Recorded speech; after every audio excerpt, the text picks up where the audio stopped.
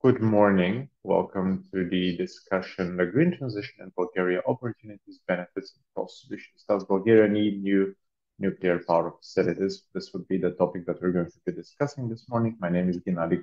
I am the senior associate in D3G. Before I welcome our hosts today, I'm just going to um, say a few housekeeping words on the use of our channels online and what we have here in the room. The coffee is available to everybody who's joining us online the whole time until lunch. So we're not going to have a strict coffee break, so to speak, between the different speakers, but you can just take coffee for yourselves.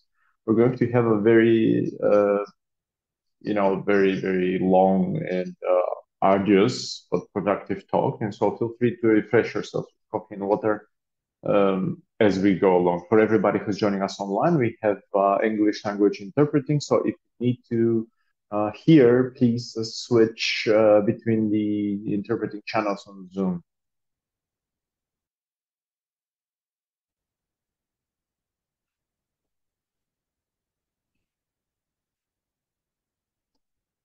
With this, I am now going to pass the floor to Radustina Slavkova from Zazemyata and Mr. Todorov as hosts who are going to share with us what provoked today's discussion, why is it necessary, and how we're going to proceed.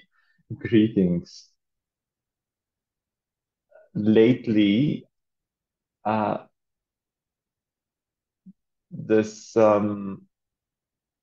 there are actions, very aggressive actions by the government, by the parliament on a new nuclear power plant in Kozloduy Unit 7. And what happened was there was a very serious breach of the laws enforced with these rapid decisions, which are not based on feasibility studies, on public discussions, even on economical analysis.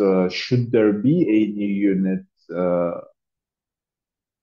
nuclear power, and why? And so we have a lot of violations that kept accumulating. We reacted. We sent a letter to the relevant institutions, to the Ministry of Energy, to the Prime Minister, to the Parliamentary Commission on Energy, and also to the US Embassy. Neither of those institutions responded to our communication, and because we don't have a response to the communication wherein we describe the violations of the law and the ordinances in the decision making. So we're basically disputing the decision making itself, the decision making process.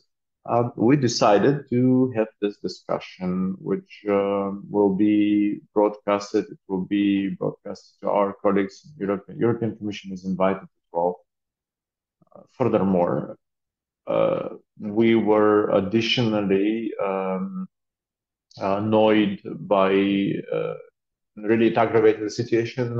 Professor Kashiev's firing from Kozloduy NPP. He was talking about the illegal decision making of the parliament and the approach that they took, which in his opinion was illegal. And so I think this showcases that there should be some public pushback, because what is something that politicians do not understand is that the Banana nuclear power plant project was not failed as a corruption practice.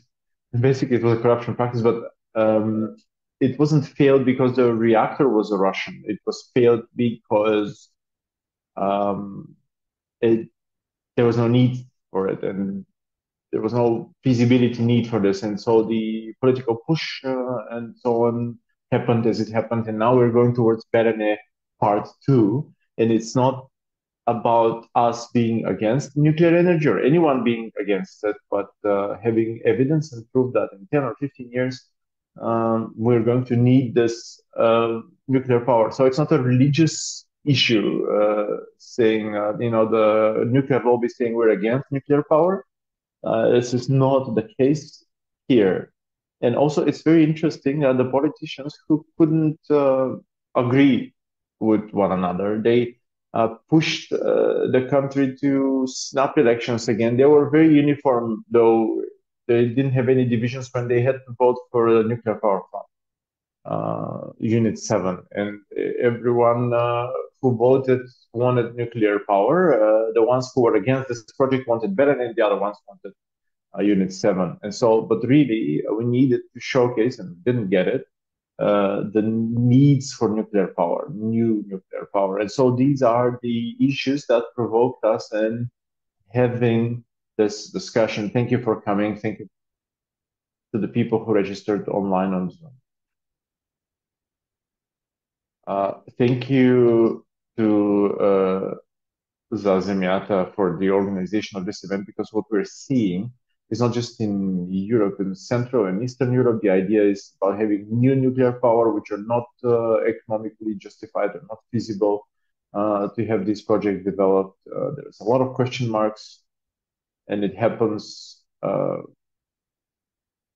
in a very large scale. They're planning a few blocks, a few like new units, relying predominantly on nuclear power. And so today we have, as our panelists, some very, very serious names, I have to say, in Bulgaria on the topic of nuclear energy. First of all, Professor Georgi Kaschiev, whose name was already mentioned by Mr. Todorov, who is a former chair of the Committee on Peaceful Use of Nuclear Energy. He has studied, he has taught on the topic of nuclear energy in Vienna University, and he was also the scientific lead on the commissioning of Unit 5 of NPP Kozloduy.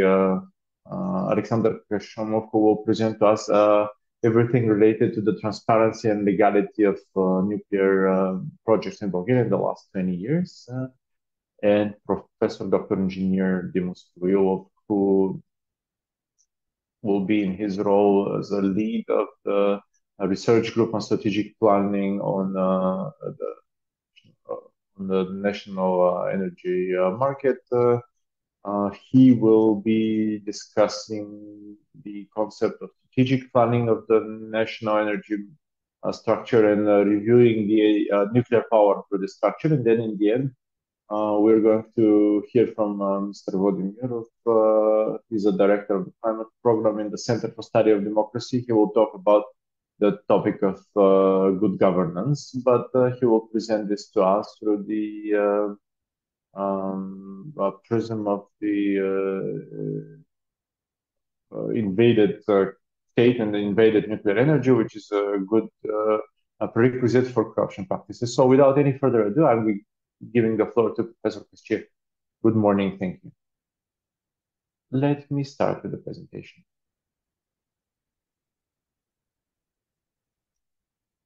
All right, I hope you can hear me.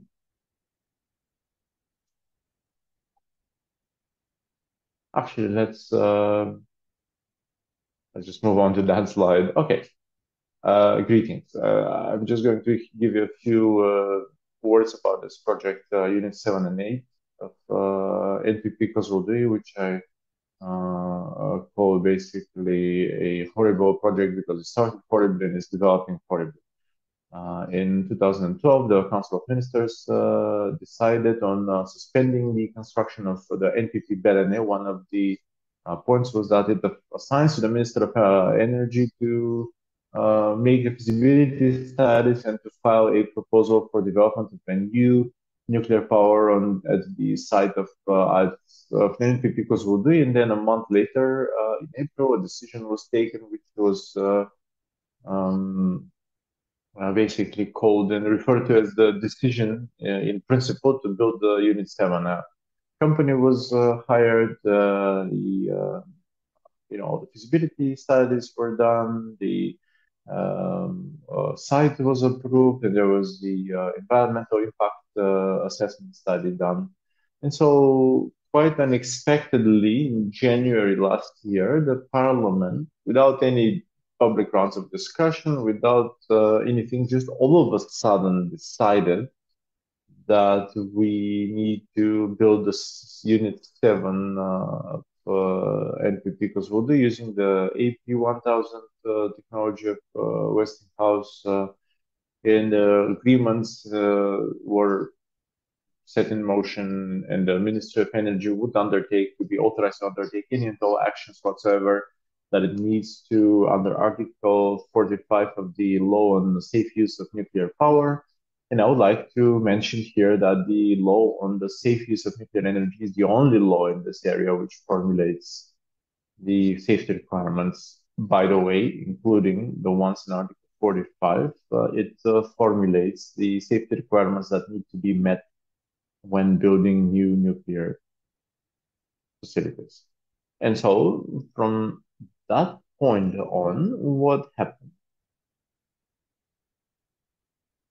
Well, what happened was that, and let me just delve here a little bit into the text of the law. The law says the Council of Ministers is authorized to take a decision to build new nuclear power. However, this decision cannot be taken lightly, just decided that the Ministry of Energy actually needs to fulfill a series of analysis on all safety aspects and social, economical aspects of this energy project, spent fuel processing method, and so on. The minister has to and must organize all of these analysis and evaluations, make them publicly available for a public round of discussion, at least for 1 month. They should be available to the public to prepare and then be a round of public discussions. The law is very, very clear on this part. It's clear what the practice is and the application on NPP Belene, as you saw in 2004. The government did take a decision, which was basically a makeshift decision. Anyway, but it's considered that the decision was validly made and the analysis were done. And then in 2005, in the 10th of January, in the National Palace of Culture, there was a public round of discussion. And a month afterwards, or 4 months afterwards, the Council of Ministers took the decision to build NPP Belene. So the law is very, very clear. The practice was also very, very clear on how this was applied. And these things were explained to our partners in the European Union, because the directives in this area have the obligations of drafting periodical or regular reports on fulfilling these directives, nuclear safety, spent fuel processing, and so on and so on. And these reports clearly indicate how the minister should file this in this report, how they should contain the evaluations and assessments, and it should be they're available to the public to become familiar with it, and then a round of discussions. And if you look at NPP Kozloduy new powers statutes, basically stipulates the same procedure.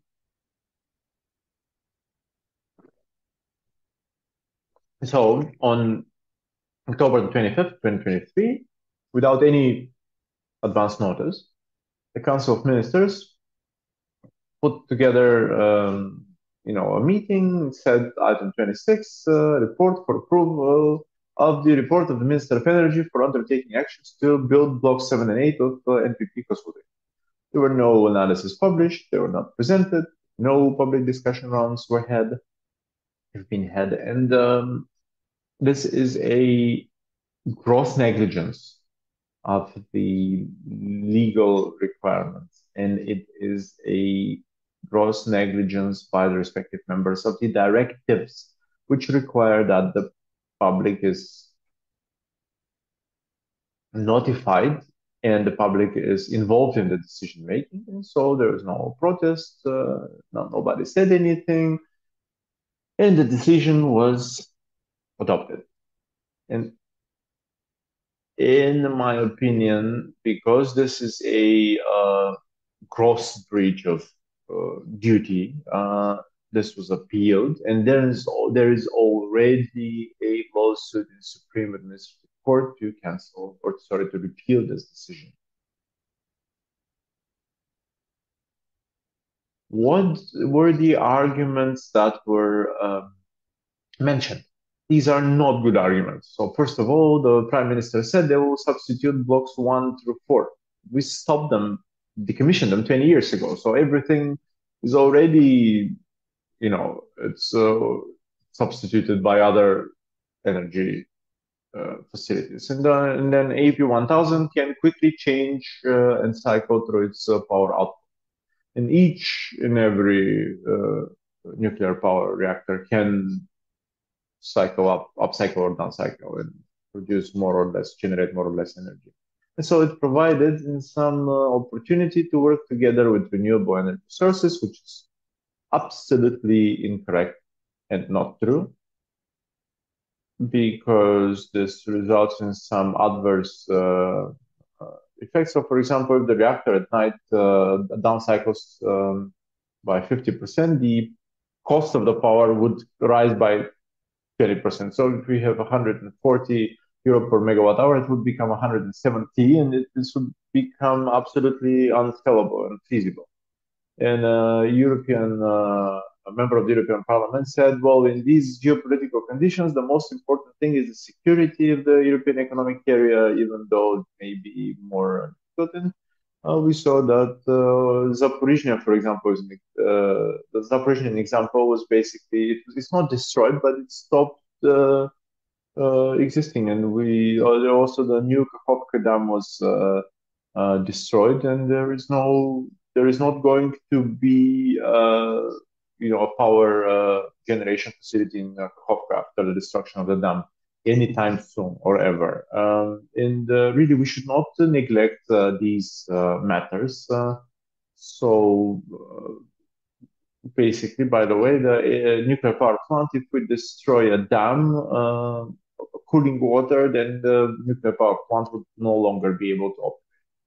And so some members of parliament said it's important for us to be first in Europe, to be pioneers in Europe in developing the AP1000. The Bulgarian industry will produce equipment, and we're going to, export electric power to Greece. And Minister Radev said the purpose is to make the project irreversible. What does it mean irreversible? We should not be looking to sign an agreement that we cannot revoke. We're going to have to finish it, even though it would be onerous for us. The conditions, if we decide to cancel, would be much more onerous, and that's the fault in the thinking of the minister. And so we can see here AP1000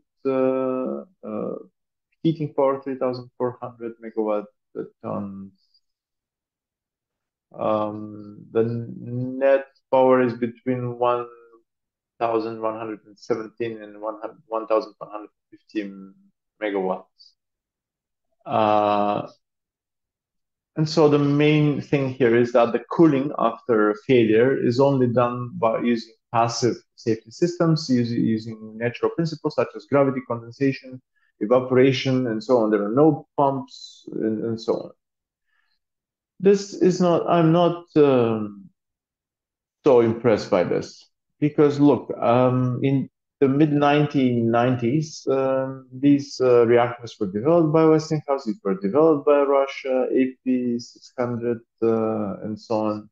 There was a consensus that using passive systems, you can recover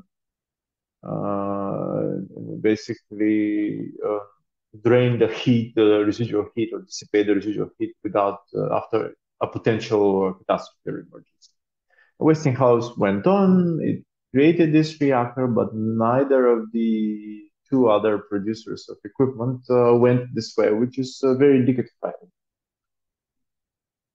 They think that the combination of active and passive systems is more reliable than just passive systems.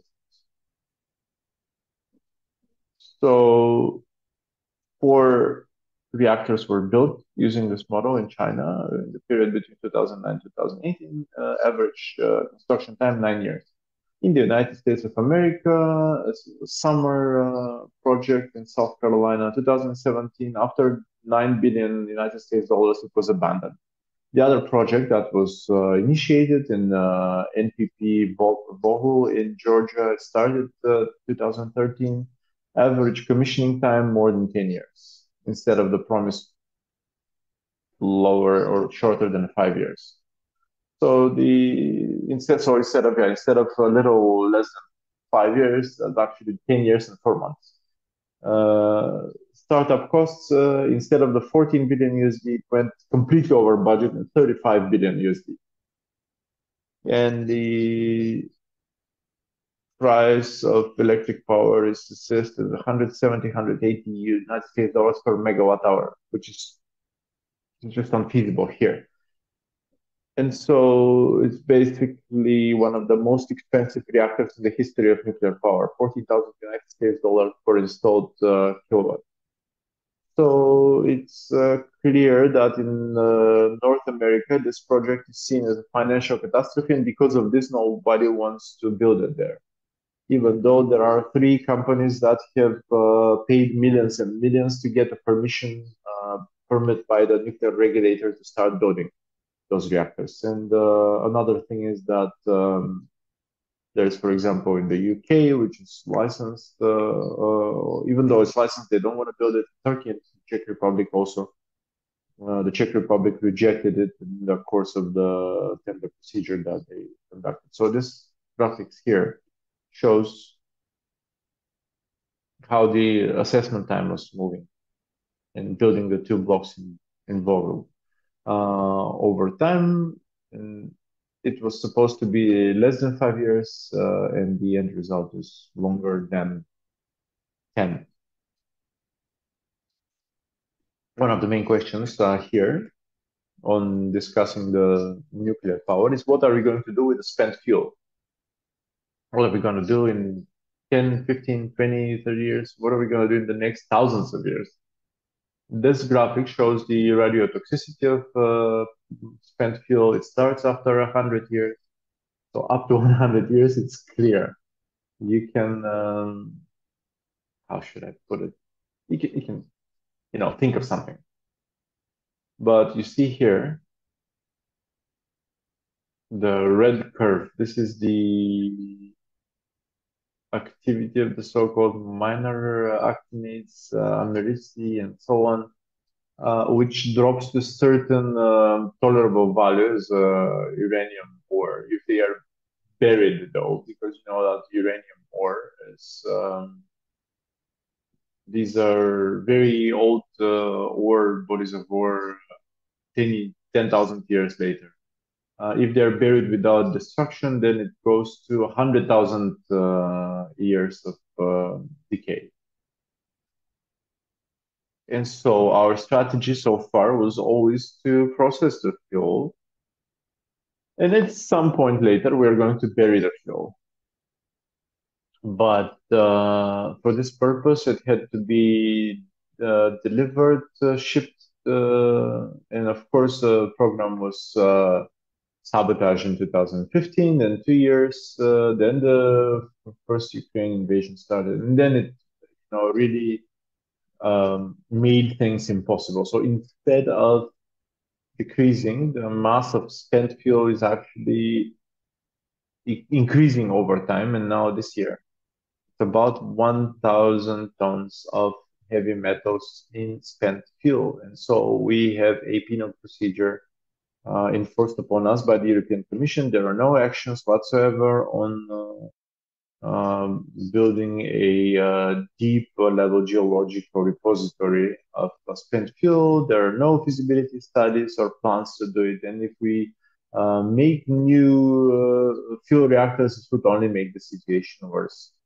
In this project, we have a repeat of the situation with Belen. So first of all, it was 12 billion euro, and then the red line was 14 billion United States dollars. But these are just plans, and the facts are in NPP Vogel was $35 billion. And this assessment by the biggest investment bank in the world globally, Lazard, says that the investment in the United States for AP1000 would be ranging between 10.5 and 17.5 billion United States dollars. And the factor that the NPP Vogel was, much more than that. And the French Court of Accounts is evaluated in 2020 for a 1,650 megawatts in Flamanville, 21 billion United States dollars. And the philosophy was basically for Berlin, we needed an outside investor, strategic investor, that it's very important to have an experienced company and so on and so forth. And now they're saying everything should be done by the state. And it's clear that the state cannot control such a big project. And we now have some huge financing plans. But how it's going to happen actually is, I mean, they're saying we have banks, and the two biggest banks in Europe at a press conference said that they're not at all interested in funding nuclear projects as they have previously not been interested in. And we have something that Minister Radev said up to 127 Bulgarian level per megawatt hours is what the minister stated, which is not based on facts because the projections in the United States in the actual figures, the facts in NPP Vogel would be 170, 180 USD per megawatt hour, and there are other estimates that 141 to 221. Does anyone know how much does 1 megawatt hour cost on the energy exchange? It's less than 70 USD. So these two huge reactors with huge powers can find can be part of the energy system. And how they can be part of the energy system, we can see that the decline below 3,600 megawatts and in the summer between 2,500 megawatts, a total power of 2,000 megawatts, nothing is going to work. If nothing else works, then one of these reactors would have to cycle down. The constant cycle down basically increases the cost of energy, and it reduces it spends more fuel for the reactor. And so the latest decision of the parliament of Bulgaria at the end of the year is okay, Block 7 should be commissioned around 2035. Why at this time? The Council of Ministers adopted that the decision would be to launch in 2033. But then the parliament is, a lot of smart guys, so they say 2035. And there is a basically disposal with the funds of the state-owned companies, state enterprises, revenue from the sale of equipment for new NPP Belene would be for this project only. And so members of parliament are saying that they can basically dispose of money however they like, and this is fair competition. There is a clear inadmissible intervention in the work of the nuclear regulator. The members of parliament are saying, I give it 20 months to license this project, but who are you and why are you doing this, and why are you meddling in this? Because just let me tell you how much it required the licensing of this project. The first version took 4 years. How much time it took to have the licensing in the UK? 10 years, or 7 years, sorry. I mean, it's a huge task. And there was an intergovernmental agreement for Bulgaria in the cooperation in nuclear energy. I think this is on our end. They're saying that the United States of America is the leader of nuclear technologies and so on, but I am sorry, but the United States of America were a leader in this area 40 or 50 years ago. Other countries are the leaders now. And 57 reactors are being built, none in the United States. And how many reactors were built since the start of the century in the United States? 3. In China, 52. In South Korea, 7 for outside of the country. So leaders are China, Russia, South Korea, France, and not the United States of America. There is a really scandalous article of the public procurement law. So the ones who signed it agree that Bulgaria will receive or will try to receive an exception or a permission by the European Commission to not follow market procedures to select uh, a company that does the construction and the contractors and so on. So in my opinion, this is really truly a scandalous thing. I think this is lacking on our side. And now, in conclusion, we the work needs to be done by the National Assembly first. It needs to take away the powers and stop this corrupt symbiosis between the executive branch of the government and other factors. Because each ruling of the Council of Ministers is confirmed by the National Assembly, which dilutes responsibility, and no one assumes responsibility for anything. So, unfortunately, in my opinion, this project is truly grotesque. The main question is, do we need new nuclear capacity? I think we may need replacement capacities for units 5 and 6, which will happen a long time ago. Thanks so much to Professor Kaschiev. It was a very easy to follow review of the situation. Just let me add something and then we will have questions and answers. Bulgaria, if we're talking about replacement capacities, Bulgaria has promised to transition out of coal no later than 2030 in the new plan for climate and energy. Coal basically disappears between 2030 2035, and in the distribution network development plan, then coal is zero by 2030.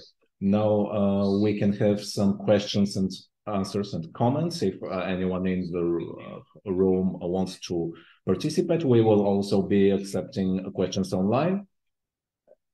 Do we have questions?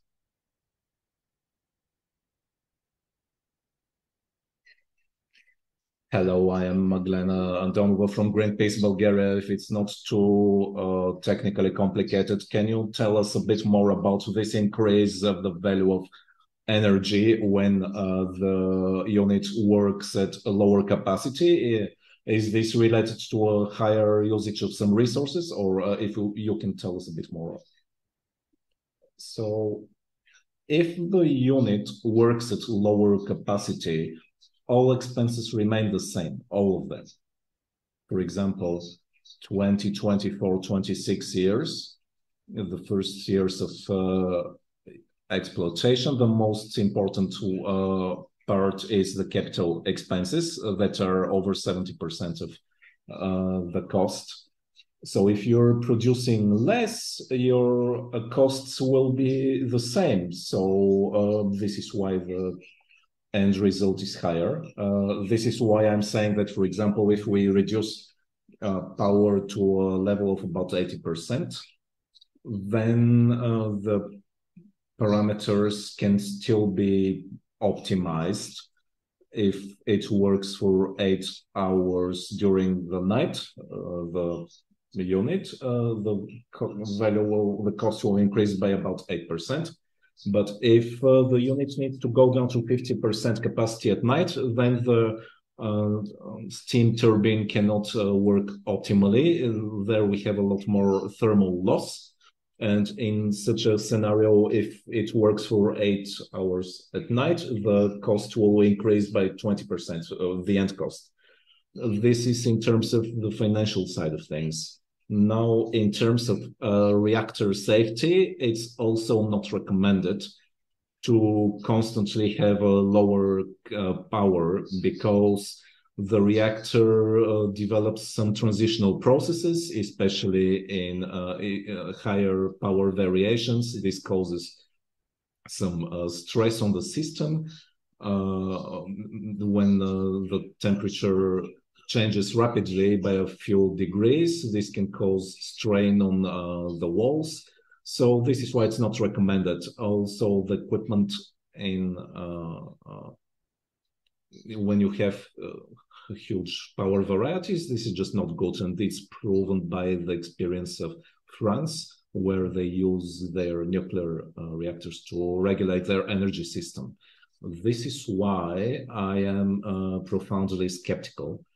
And I don't think the units can work in a good system with hydroelectric plants. No, they need to work at 100% capacity. This is where it's safest to. Thank you, Georgi Stefnov from the Bulgarian Nuclear and Thermal Energy Association. How long do you think units 5 and 6 can continue running, and how much it will cost, and how long can it last? Do you know? According to the current analysis for assessment of the remaining resources of the main equipment,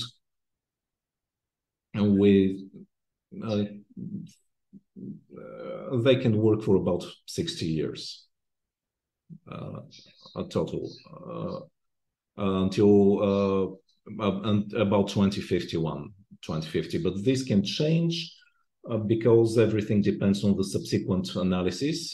These analyses are typically done once per 10 years. So things may change.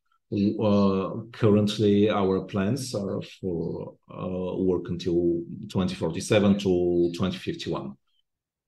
Thank you so much. Now we give the floor to our next panelist, attorney Alexander Kashamov, who's from, you have 20 minutes. Thank you so much to the organizers and dear colleagues.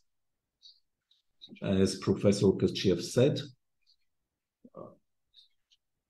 currently we have a new court case filed in relation to this, to the decision by the Council of Ministers to build new reactors, units 7 and 8 of the Kozloduy NPP. To answer the question, what is actually going on, I think we need to talk a little bit about what happened in the past, because in Bulgaria and many other places globally, I think people were forgetting history, and history is important because it sets the context. By the way, what is happening currently, thanks to the lovely work of the organizers of this event, it should have been done by the Minister of Energy, because Article 45 of the Safe Use of Nuclear Energy Act says so. We should have had a discussion based on these three analyses by the nuclear safety analysis, which includes the technology, the social and economic impact analysis, and the matters related to spent nuclear fuel and nuclear waste.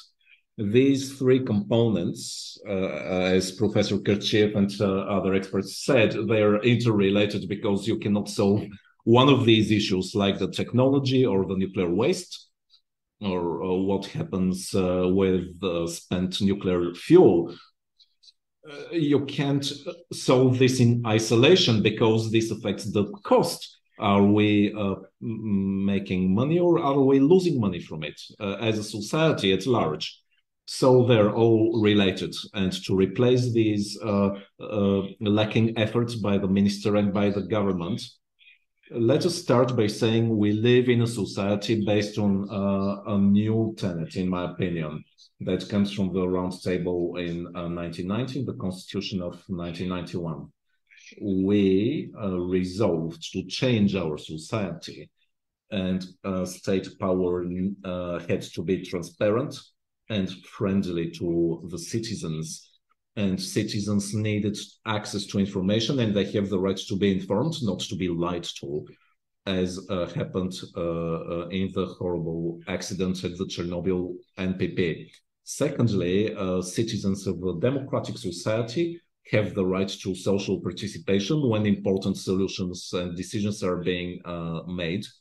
And thirdly, the rule of law and protection of fundamental rights. These are the three pillars of the Aarhus Convention, as you know as well.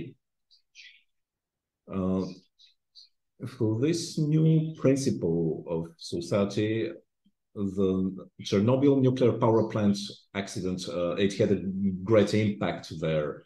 And we had a criminal conviction, which was very rare for communist countries. A criminal conviction for lying to the citizens. It became it was enacted because so many people died from various diseases, cancer and so forth, as a result of this accident. Of course, we also have the more recent example of the Fukushima NPP, and now the question about the war in Ukraine was mentioned as well. To begin with the history now, 20 years ago in April, Petr Panchev, the deputy chair of the Bulgarian ecological organization called Ekoglasnost, he requested access to public information according to the law from the Ministry of Energy. Information if there was any decision adopted to restart the Belene NPP. Why did he request this information? Because Belene was a project that was closed in 1990 and 1992 by the National Assembly and the government. But suddenly we started seeing PR tours by the then Prime Minister, Mr. Saxe-Coburg-Gotha, and we were hearing talks about restarting the construction works for the Belene NPP. And then the ministry lied and said that no such decision was taken.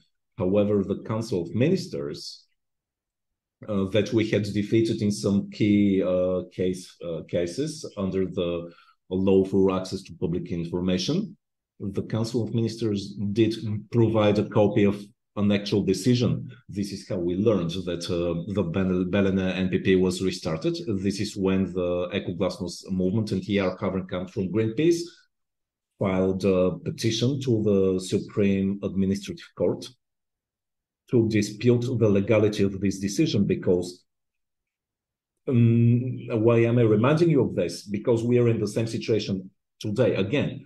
Once again, it turned out no one had analyzed the technology, the socio-economic impact, or the nuclear waste and the spent fuel.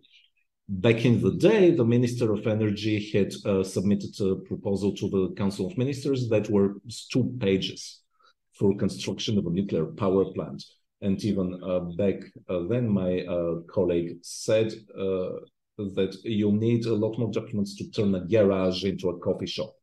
Okay, the Council of Ministers did resolve this, and in 2004, the Supreme Administrative Court convened to discuss this issue. 2 of the courts of the judges then said that this petition was not admissible because it was just a general decision. And nowadays we're having the same thing, the story repeat. Judge Alexander Kashamov, who was the chair of the court panel back in the day, and he was the most senior judge, he had a separate opinion where Petr Kovachev, who also witnessed these events, and some other participants, they agreed. Then Georgi Kaschiev wrote a 5-page opinion where he said that if it was possible to not have court control over a decision like that, nothing would prevent the government from moving on with actions that would endanger the environment and the life and safety of the citizens. Then in January 2005, a 5-member panel of the court returned this decision for review by the government. This was when the government realized that it couldn't just act like that. Of course, we had other problems. We had 10,000 pages of documentation that was marked as for official use and was not accessible. We had to fight there. Again, our CEO, Gennady, made a lot of noise to have access to this information. Yeah, between Christmas and New Year's, exactly. It was another fight to let us have a public discourse around in the next year. Then in February in February 2005, a new resolution was adopted. It was appealed again, and then the Supreme Administrative Court, with a 3-member panel and then a 5-member panel, agreed, resolved that the analysis was completed. The public discourse had been carried out, but we still didn't have analysis about the nuclear waste and spent fuel. So it's weird if you prove something that doesn't exist, but let me not go into legal details here. The court cases continued about the selection of a site. Petr Penchev filed another case then about the selection of a site for the NPP and the documentation for selection of the site, which happened in 2007. This documentation revealed in a little note hidden under number 133. It became apparent that the Nuclear Regulatory Commission said that they weren't seeing any analysis about the spent nuclear fuel and radioactive waste and their management. There was nothing. The Supreme Court of Administrative Court was put in a delicate situation where they had retroactively to establish that something hadn't been done years ago. And it conveniently decided that no one could appeal the solution for the selection of the site.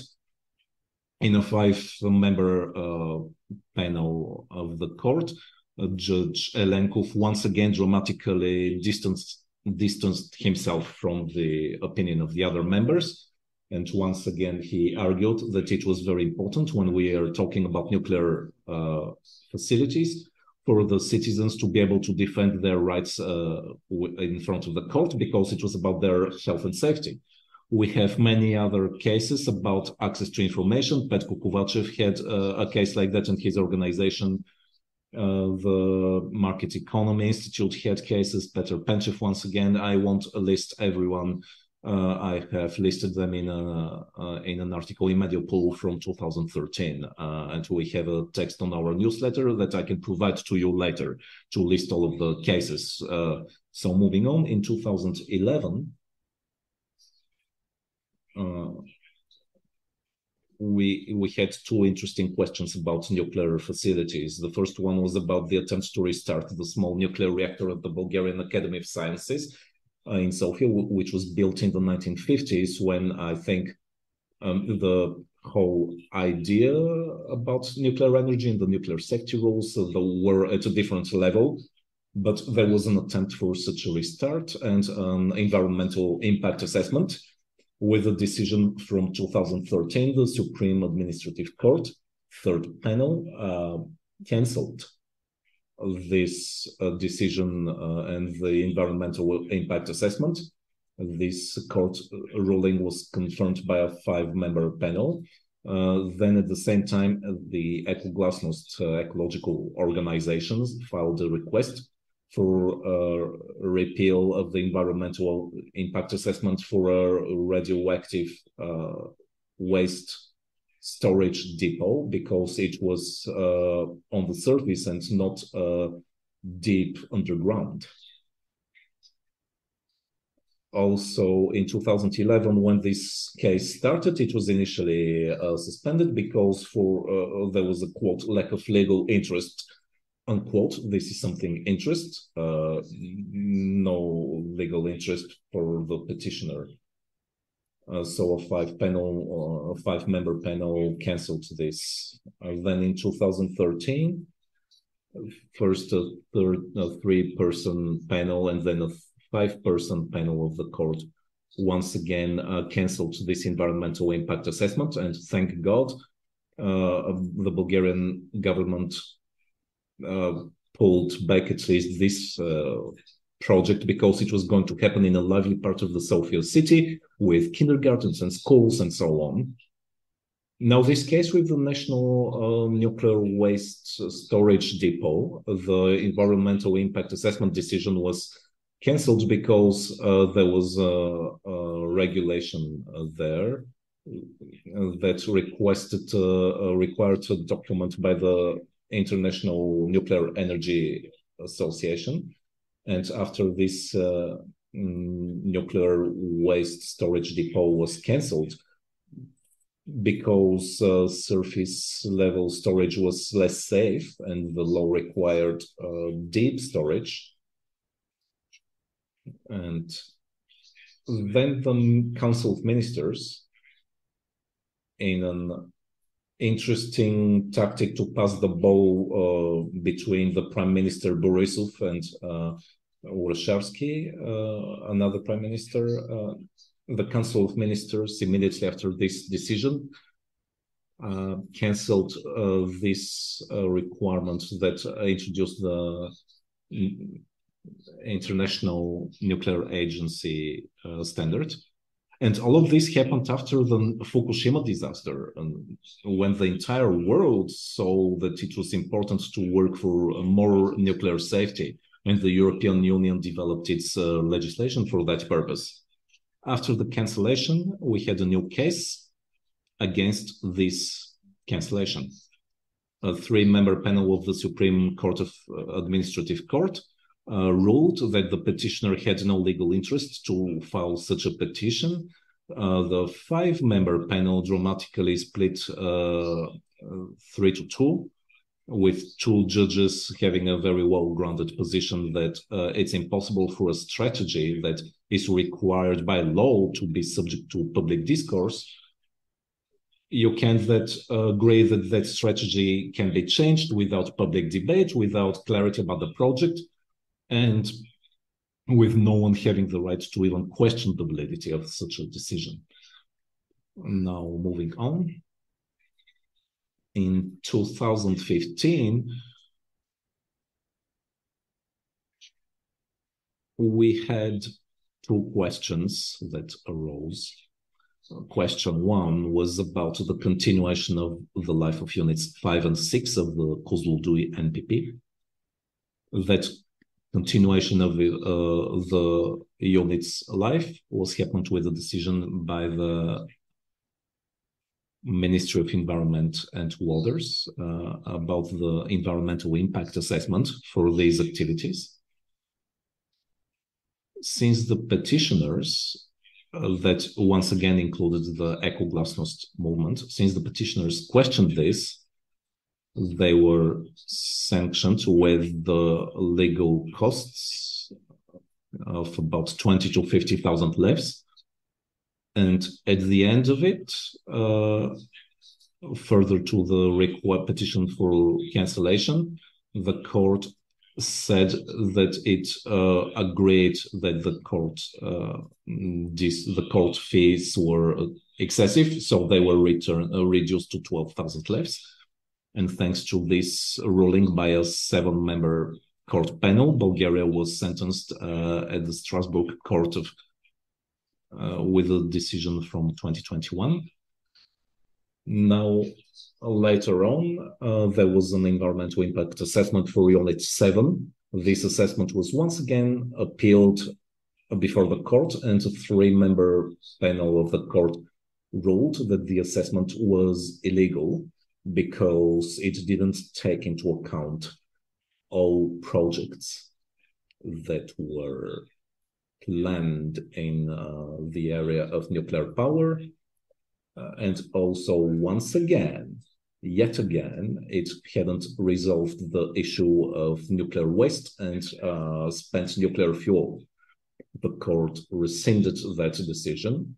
Just let me say here that Judge Donka Chakarova was the leading judge. She still works. So a 5-member panel of the court cancelled this decision, and then also, I think, a 7-member panel later on refused to cancel it.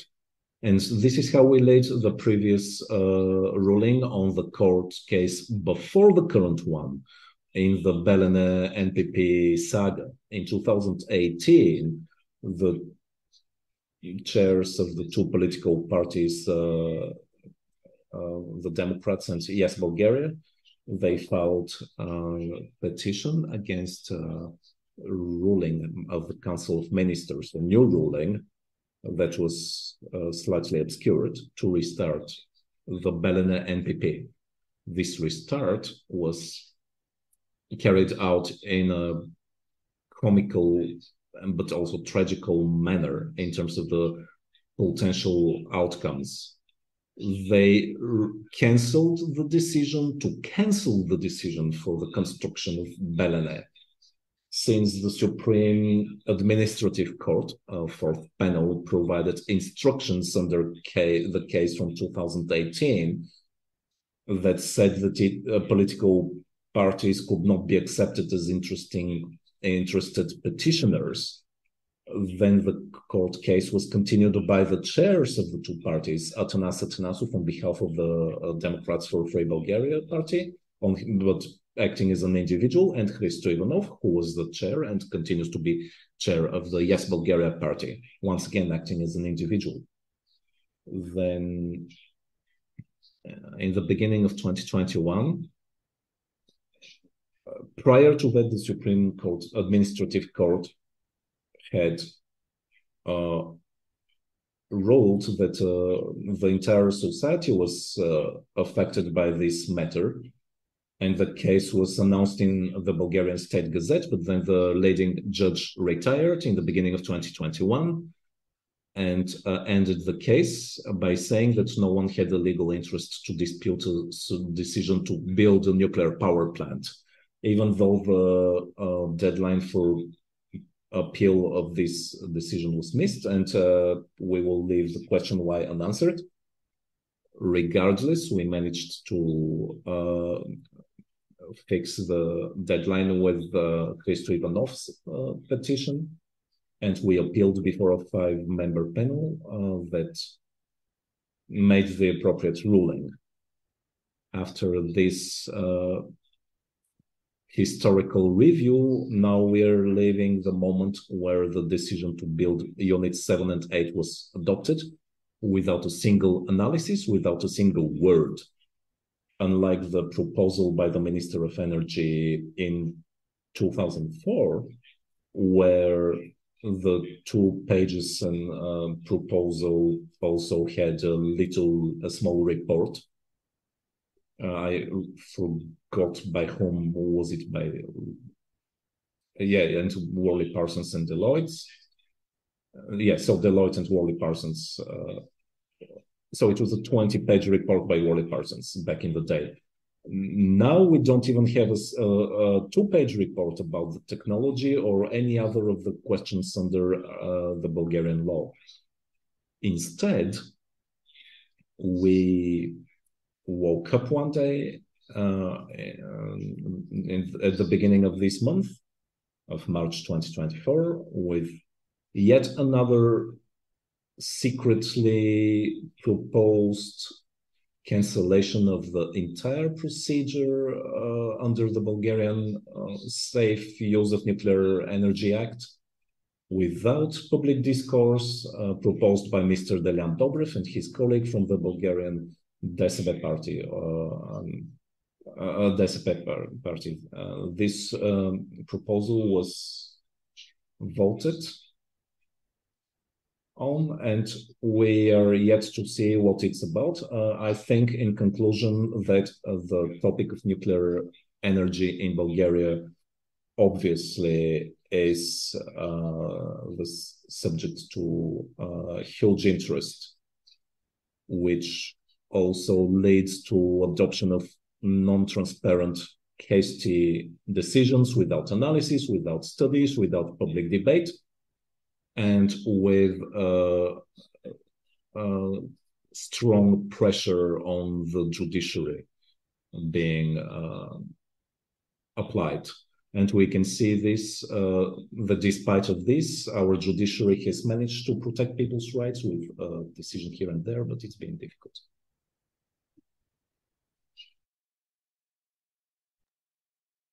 Thank you, Attorney Kashamov. This sounds like an endless stream of ever-repeating stories over the years. And I am now tempted to ask, has there been anything that's been done according to the procedures that they have been able to find? And I have a second very short question. Is there a new generation of people who are asking questions? Because I can tell you right now that you are working with with those people who know a lot. They have been through a lot. And I am very happy that you haven't had burnout in all those years, that you've experienced all of these things and still you're able to go strong. But is there a new generation coming? I mean, thank you for the question. I'll try to be as brief as possible. So, because I've always been an optimist, I believe many things have been done over the years. The very fact that the governments wanted to look for the support of the parliament to wash their hands clear of this absurd referendum, which was once again to dilute responsibility.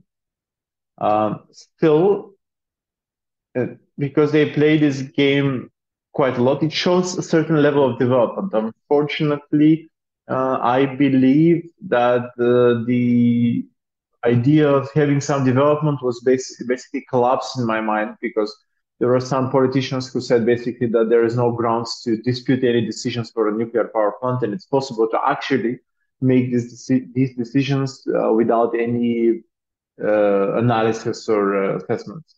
So, new people. One of the appellants in this case is Mr. Petar Kajov, who is a young guy, but he's free electron. He has work with NGOs. He's associated with NGOs, but there is not like a larger circle of people who are acting together. And then now Professor Kaschiev and all the other researchers, in the terms of academic knowledge, I believe that it's the younger generation doesn't represent so well in this regard, although I'm very happy to see that our colleagues here from CE are, the colleague here from CE, he's a bit younger.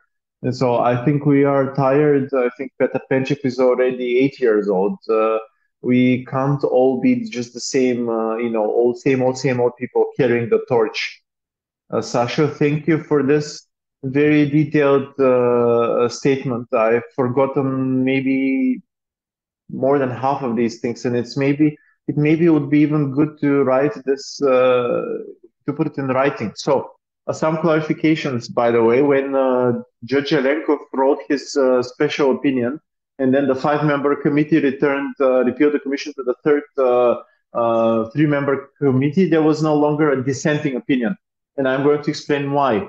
So Konstantin Penchev, the Supreme Administrative Council president at the time, used his repression tactics to the utmost to repress the dissenting judge, and the dissenting judge afterwards wrote an opinion that he's very sorry for dissenting. And this is one of the worst things that on these matters that the Supreme Administrative Court has done. Now, on the symbiosis between the parliament and the government right now that we've been seeing for the last few years, this is the dirty little secret of the so-called political assembly, because the Council of Ministers refuses to act, but then the parliament says, act because we're going to support you. And this first decision that they took started with a stupid thing that the Возрождение political party did. Everybody liked it, though. And unfortunately, the Constitution Court is in on it with this lawsuit about Kozloduy, which has a definition that they're not going to proceed forward with this because a decision of the parliament on Kozloduy, which was in January 2021, when there were two awful decisions. One was for Maritsa East power plant and the other was for Kozloduy. They're not going to proceed forward because there were no strategy for development of the energy market and the energy situation. This decision substituted the part for the nuclear energy, and it was a strategic document. It was crazy. I'm going to send you the number, read it. But, the conspiracy at the moment is at a very high level, and there is no state institution to support real action and legality. Thank you. May I add to what you just said? Yeah, indeed, this political assembly, this horrific combination. Let me give you another manifestation of their actions. So you remember that units 5 and 6 useful life cycle was extended a few years ago. But there were complaints about the NGOs from Romania and Serbia that to extend the lifespan, there were supposed to be environmental impact assessments done. And this was actually reasonable as a request because main components were substituted. That is, for example, generators and turbines. A lot of buildings have been built on top on the surface. And the colleagues from Kozloduy basically said, well, we did these and these many modernization and refurbishment measures. But when we see that, for example, 220 modernizations have been done, it seems as if it's a substantial change. And there was a huge battle to actually, under this convention, really make a judicial ruling against Bulgaria. And there was an agreement in place instead, where the next time a license is issued, then environmental impact assessment should be done. So what did the parliament do? Headed by Mr. Delan Dobrev, the infamous Mr. Delan Dobrev, they filed a proposal where that the operation license would be changed. So instead of every 10 years renewal, it's termless. And so if it's termless, then there is no extension and there is no environmental impact assessment. And they said, we scored the goal that we took the lead with. It's 1-0 to us. And there is now an environmental impact assessment for Unit 8. But none of the people who are affected by failure to comply with the agreement, they're not going to look at this question in a gentlemanly way. They're instead, I have to say, going to be as obstructionist as possible. So this is what the situation is. Thank you. As a moderator, I really find it very difficult to really stop you from speaking because I think everything is very relevant. But now I have to go to the next panelist, Professor Stoilov. May I ask to load the presentation on the screen? Yeah. Thank you.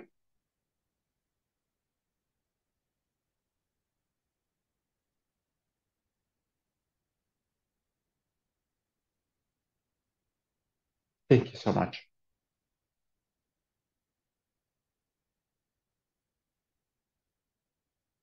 Dear colleagues, dear friends,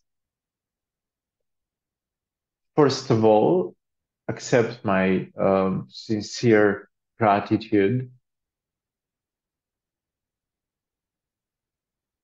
Please accept my sincere gratitude for the trust that you bestow upon me and the invitation to participate in your discussion on the topic of the green transition and whether Bulgaria has a new nuclear power plant.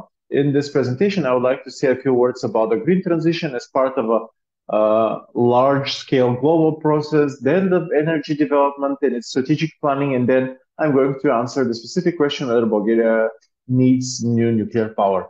It's a popular opinion that the term a green transition or green economy have started since 2019 when the European Commission has published the documents on the so-called Green New Deal, but actually the green transition has a much longer history. The roots of the green transition can be found in analysis of the European and global civilization after the Industrial Revolution, which the great Hungarian economist Karl Polanyi has created and published in 1944. He created the Great Transformation term, which stipulates changing of the national economies globally to avoid the harm on the planet Earth and the ecosystems, as well as the reverse impact of these changes on the humankind. Many years have passed and many activities have been done on developing the Polanyi philosophy. And in 1980, for the first time, the sustainable development was used officially for the first time. In my opinion, The correct translation should be, and there is a translation in Bulgarian which is not translatable back in English, but basically he believes that, I believe that this is a wrong translation in Bulgarian. Regarding the development of humanity and the planet in the report of the International Union for Conservation in Nature. And 35 more years passed, while the sustainability goals for the planet, the humankind and animal kind and animal societies have been adopted by the heads of state in 2020. These sustainability goals have been defined in compliance with multiple circumstances which impact the development of the public and its globalization through mutual planning of industrial and energy technology, the economics, the environment, including the climate, and last but not least, in terms of state of the art and importance, the so-called IoT, Internet of Things, as a combination or a focal point of information technologies and public relationships. For some time, these goals were converted into ideology, politics, and business of the global corporations. But lately, they have been a shadow has been cast on them by some darker actions. Now, the world, Europe, and Bulgaria are going through a new great transition for the creation of a new global order and achieving certain goals for 2050. It's different, however, from the idealistic road to sustainable development. Through it, the national energy economies are going through a great energy transition as part of the geopolitical processes which determine the future of the planet through using some huge human material and financial means. Planning of the steps on these transitions is a supreme science, which in the old European world is basic in the United States of America, has been developing for more than 100 years. And then during the transition in Bulgaria, it was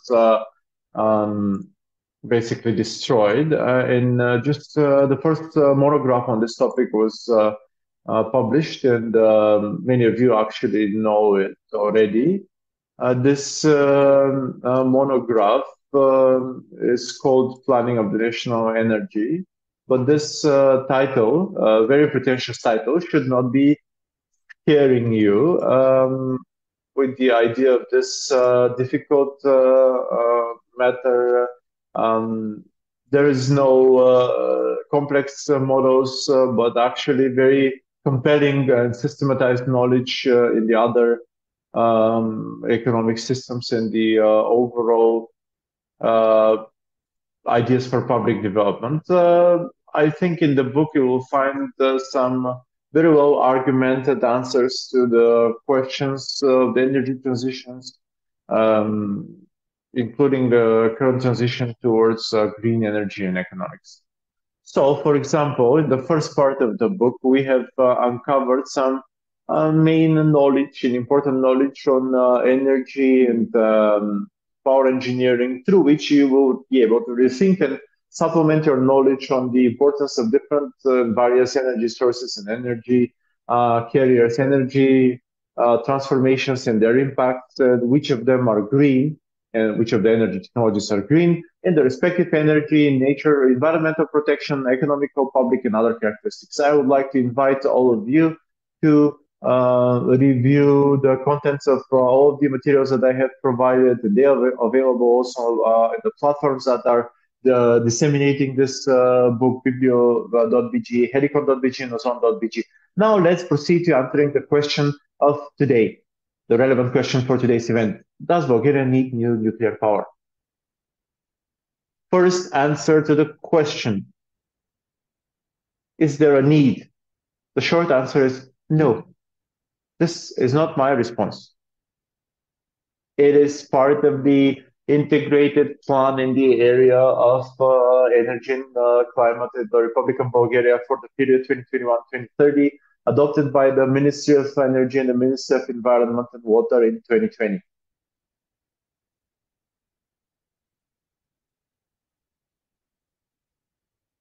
pages 17, 162, and 257 of this plan stipulate that the new 2,000 megawatts of nuclear power are not necessary for the national energy mix, but they are instead designated to be exported. I am not going to talk about who is going to gain from this export and who has financed this text in the so-called plan, because you all know the public secret.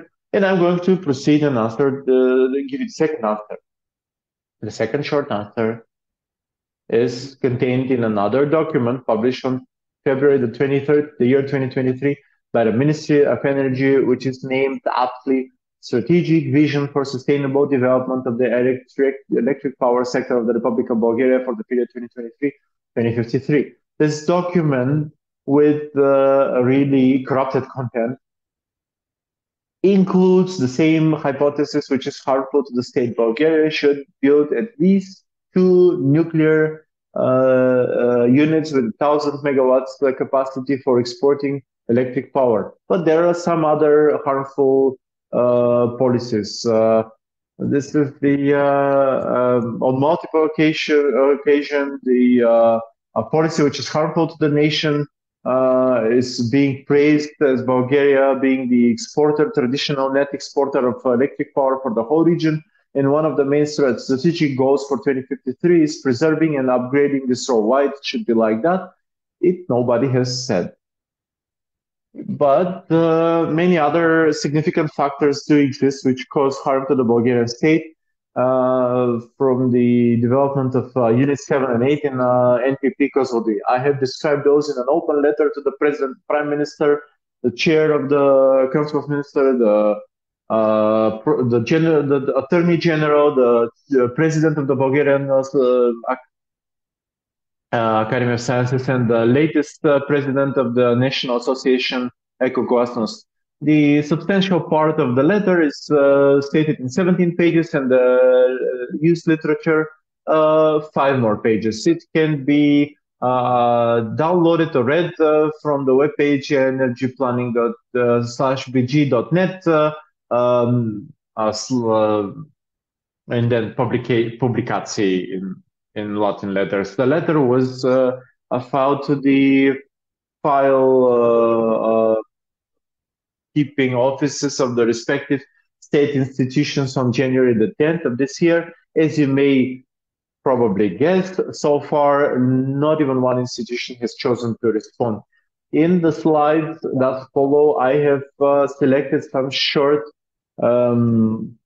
excerpts to push you towards some more active responses. Is the operation of nuclear power of the type AP1000 in the Bulgarian electric energy system admissible? Is it admissible? For this particular type of power facility, the answer is again no. Because, first of all, because of the energy lack of efficiency, working at full capacity, energy efficiency factor is not surpassing 30%.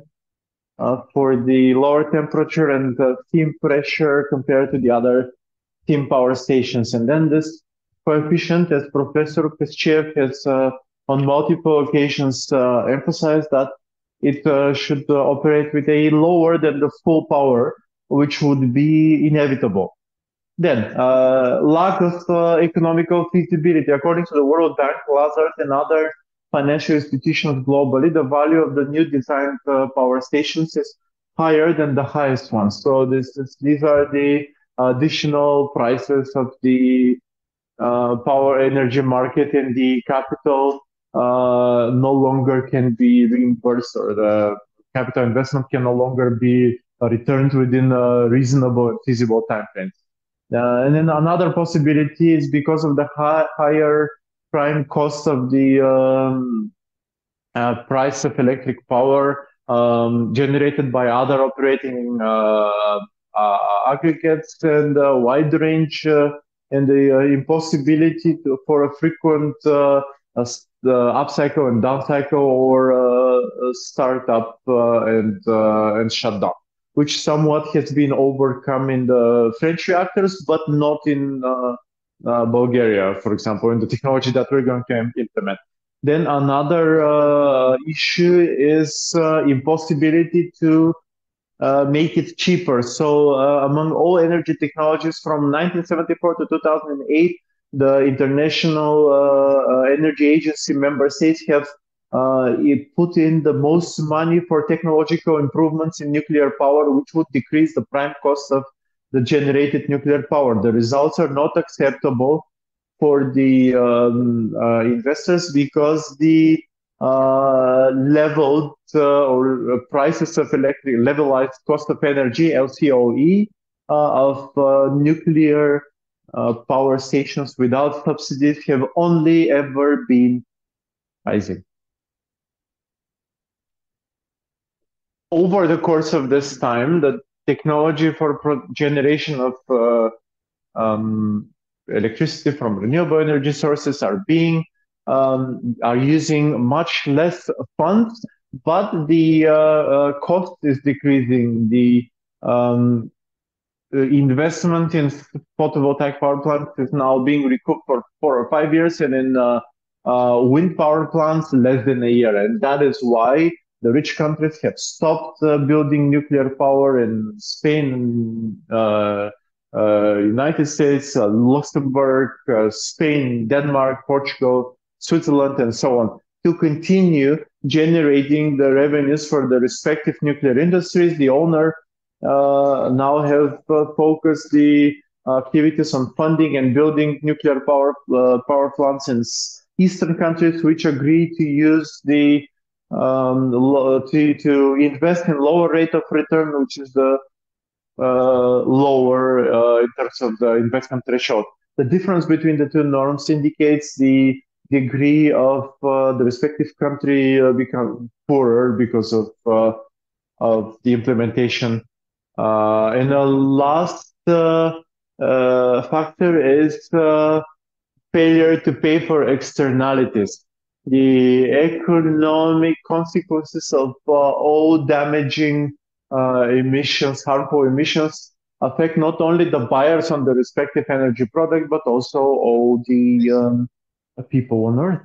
And the determination of the value of the costs of these harmful processes. This is a complex process which is characterized by separate economic category externalities. And so the public price for a single energy product becomes part of the private, the clear, inherent in the public or the external.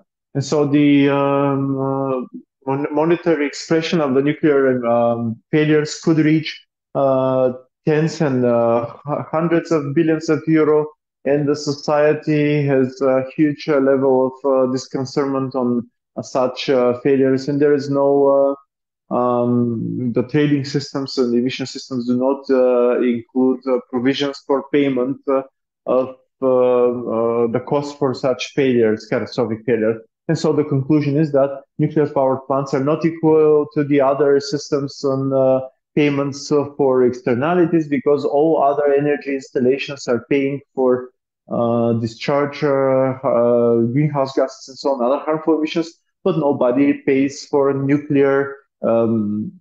nuclear externalities. And the conclusion now is whether Bulgaria would be able to participate with a profit and benefit or a loss in the transition toward low carbon economics. And the answer to this question depends on the quality of development of the planning process of the Bulgarian national energy.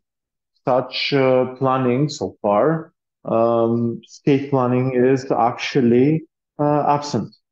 There are no other organizations which are systemically in an organized manner or with submitted organized information would be working on these matters. And that is why we're always ill prepared to ensure that we can make the decisions in this way. As the attorney at law Kashamov already mentioned also, this process is not done systematically and it's not created systematically. But let me give you some evaluations. At the global financial specialists are evaluating that as a result of the transition to a low carbon economy, the global financial systems would gain additional revenues of $1.5 trillion, depending on the actions and the policies undertaken. And the transition for the low carbon emissions transportation could gain $3.5 billion or lose $2.5 billion. But all of this depends on energy planning, and unfortunately, we don't have energy planning in Bulgaria. Now, let's ask a rhetorical question. Is Bulgaria going towards profit or towards a loss by the so-called gap in the energy security?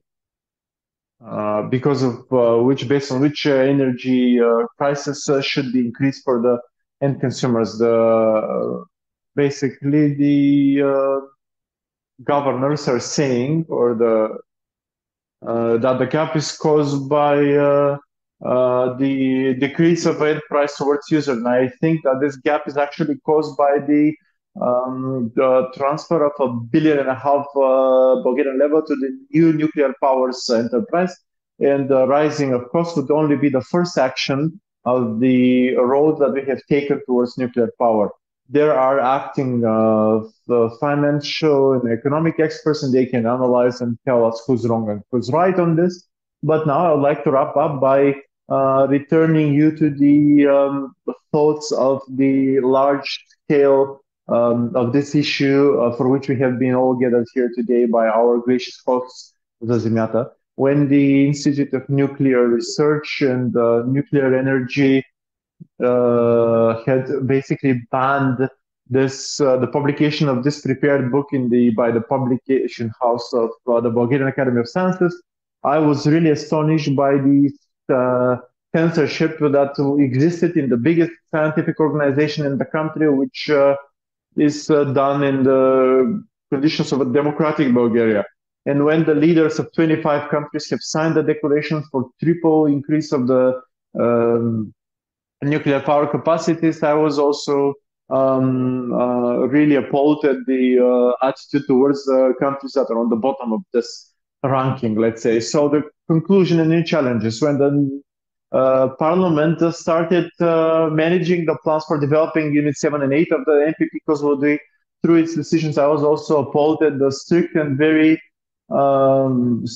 urgently organized anti-state and anti-humanity actions, which far exceeds the climate change.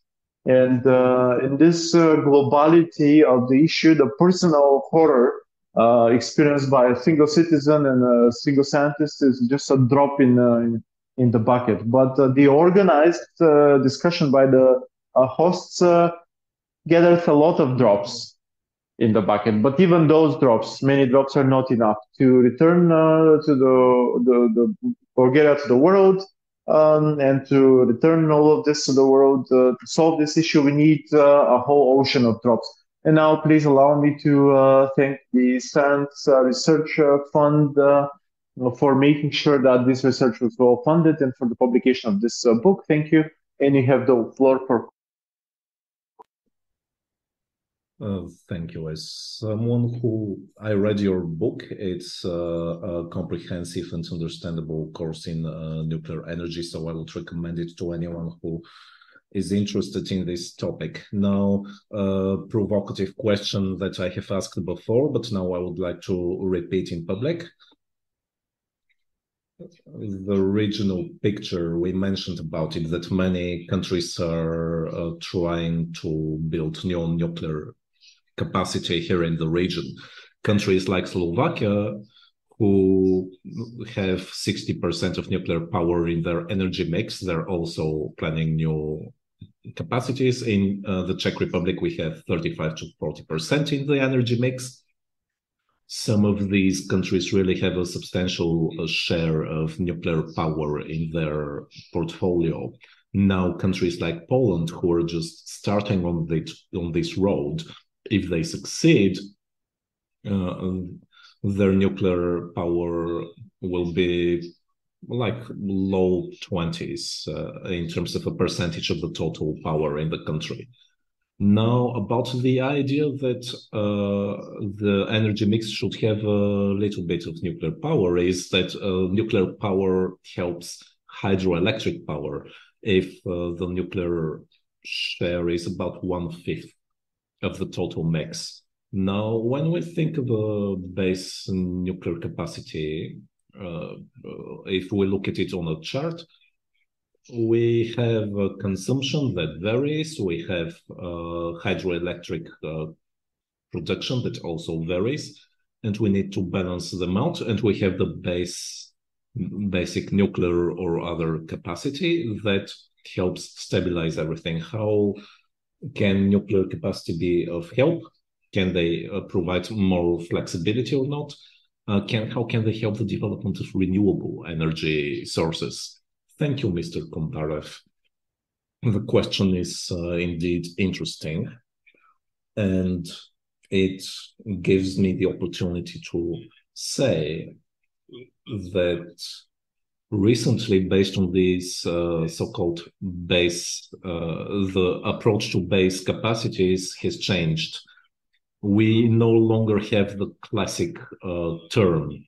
Nowadays, base capacity has to be viewed in a different manner, or we have to just drop it as a term, because the classic term of base capacity supposes that this is the cheapest source of energy in the portfolio of the energy portfolio of an energy company, for example, that the energy company uses to approach the market. So this base capacity has to be the cheapest one, has to be constantly operating and not subject to change. Now, recently, nuclear capacity has ceased to be cheap.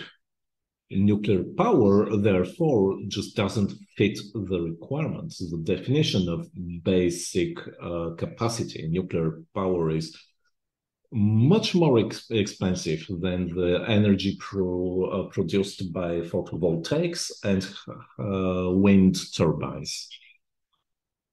Every energy company that has a portfolio and offers their energy on an energy exchange first strives to use as much as possible as much renewable energy as possible. Now, after the renewables are constructed, they have to be utilized to the fullest extent, of course. And because of this, and because nuclear power plants, even if we assume that they are the next best priced in the comparison of energy production, which is not true, but if we assume it is like that, in such a case, nuclear power plants must participate in the regulation of the energy mix. They have to compensate for variance in the load that happens with renewable energy sources that has. So they have nuclear power plants act as such a balancing factor in the energy mix? No, obviously not, as Professor Kaschiev stated a number of times. In the base energy capacities, the new base capacities that have to operate 100% of the time and to be utilized to their utmost are indeed capacities that have zero variance in their cost. But here we have emulsion-based construction of nuclear power plant units, but they have an energy component. Then the nuclear fuel and spent fuel disposal are not free or cheap. Thank you. That's all. Hello, Professor Stuilov. Thank you by Georgi Stefanov. I'm also a Ionist. Do you know that a couple of days ago, Associate Professor Nasko Georgiev opened a new master's degree program for nuclear technology management and innovations? Now, my question to all other panelists is, at the end of the day, everyone we listened to and everyone we're going to listen to, don't you think that we should also work on education, because this new master's degree program was opened with the Nuclear Regulatory Agency and others. Let me not list everyone. Some participants have made some mistakes in the past, but if we want to teach students and show them the bad practices and the good solutions, I don't know what's going to happen. So what do you think I can help you assist with my colleagues to discuss education, basically? Thank you, Mr. Stefanov, for your question. Of course, I know that such a specialty in the business department exists. I knew that it was going to be opened. I didn't know it happened a few times ago, but anyway, unfortunately, yes, I know Associate Professor Georgiev very well. He's a respected Bulgarian specialist in economy, dean of the business faculty of the Sofia University. But even though he is part of our team of scientists for this project with the Scientific Research Fund, for some time we have been unable to get in touch to discuss the issue that you mentioned with your question. And I personally think that indeed we shouldn't deceive our future experts, our future leaders in the energy system, and nuclear power in the condition it has right now, especially with the AP1000 technology, it has no place in our energy system. Thank you. Because the question was asked to all panelists, I'll just ask that we keep it for the final words. And now we go on to Martin Vladmirov from the Democracy Studies Center, our next panelist. Let me just say now that Europe has been divided in two camps in the last 2 years. On one hand, we have the proponents of renewable energy sources, or friends of renewables, and the other camp with France at the forefront. They promote the idea of nuclear power and continued development of nuclear capacities. Martin, you have the floor. We don't have audio. Okay. So for 10 years now, we have been worked on Bulgarian energy, and we have been trying to make Bulgarian authorities adopt some of the assumptions and logic of these models. So I disagree that no one is trying to work on long-term planning for the Bulgarian energy system and the Bulgarian economy, because the transformation is connected not just to the Bulgarian energy system, but it's connected to decarbonization as a whole of all sectors like industry, transportation, buildings, and agriculture, and so on. Today, however, I will talk about energy and electricity in particular, because this topic has been monopolizing most of the public discourse in Bulgaria. My presentation has a bit of a boring title, because I think part of the reason for the title is an overtaken energy system in an overtaken country. And so I think a lot of statements are not based on data and facts and long-term forecasts and analysis, but the numbers are being doctored to make them fit certain private interests or foreign interests, whether it's French, American, or Russian, it doesn't matter.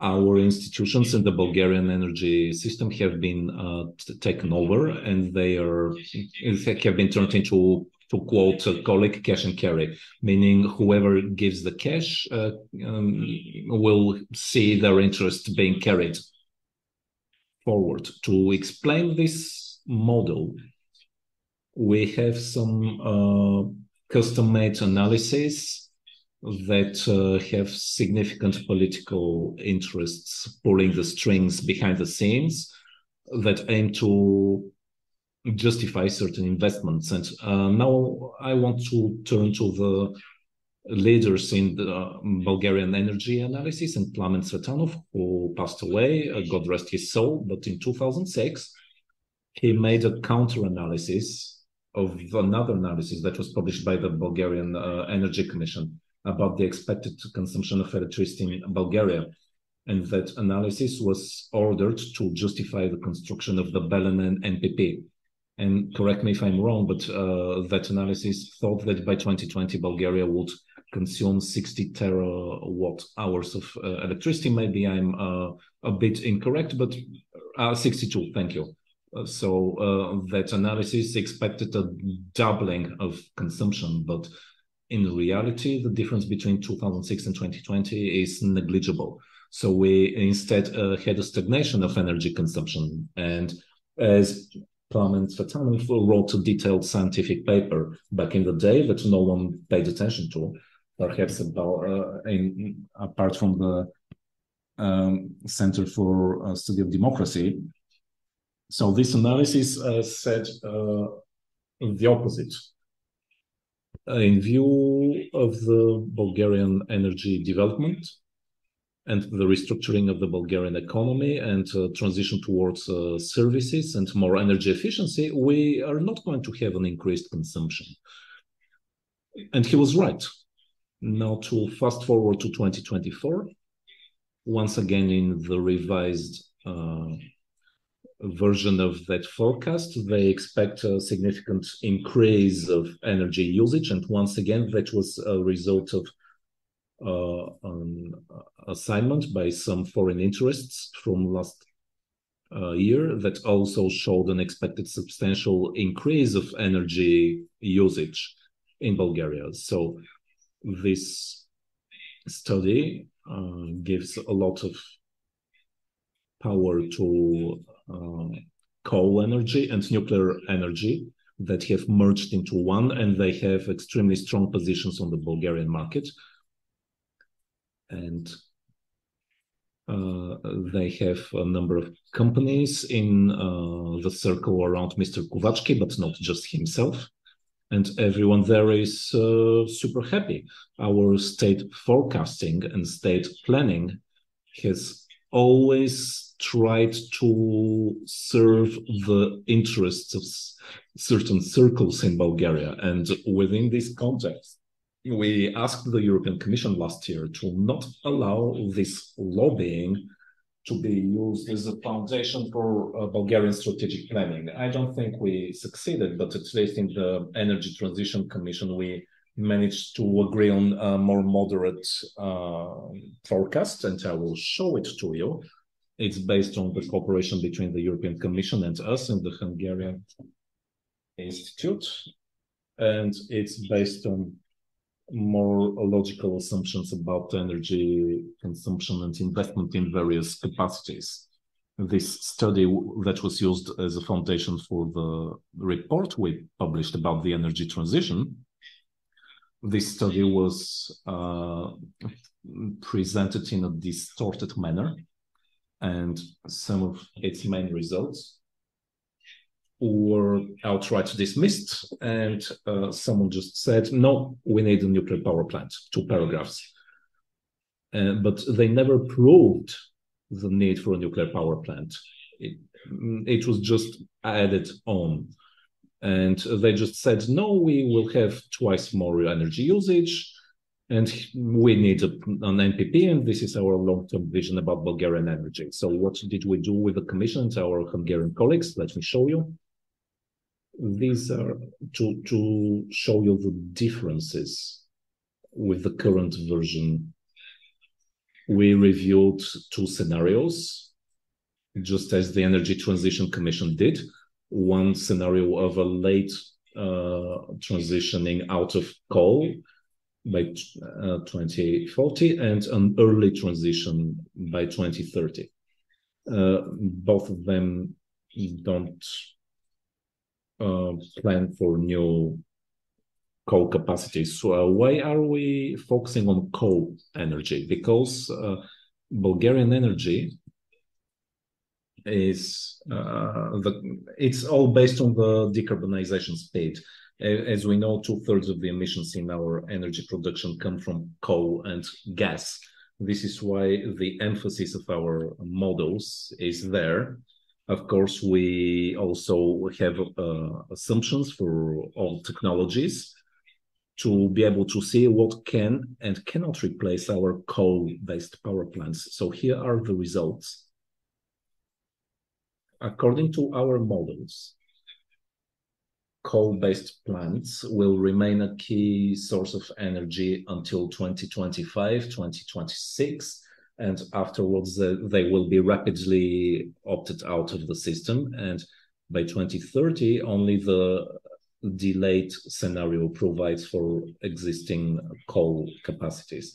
In the early transition scenario, we have no coal, and not for political reasons, but because these plants will not be competitive to the market and they will shut down for economic reasons, which is a favorite motto of many politicians in Bulgaria, that they use to try and bury their head in the sand. When it's time to allocate subsidies, they can say, oh, it's not us, it's some bad guys who allocated the subsidies. None of these coal plants will be able to operate without subsidies after 2025 and should shut down unless they come up with a new secret way to fund them. And we suspect that the changes to the Bulgarian Energy Act aim to accomplish this, meaning under the guise of liberalization to reinvent the funding of coal-based plants through our Energy System Security Fund from 2025 onwards. You can see a mass increase of the share of photovoltaics and wind power. This is nothing new, and there's no need to repeat the obvious, which is that private investment in the sector leads to a growth of wind power to 5 gigawatts by 2030 and 7 gigawatts for photovoltaics by 2030. And from that point on, the growth is exponential. You can see in parallel, we do not expect our system to incorporate new nuclear capacities because, as the previous speakers explained in detail, the price of nuclear power production will not be competitive to the market. And I will show you why in a little bit. We've done a modeling of the prices in Southeast Europe until 2030, and they do not exceed 100 euro per megawatt hour. So this means that even in the most optimistic scenario, a nuclear power plant just cannot be profitable.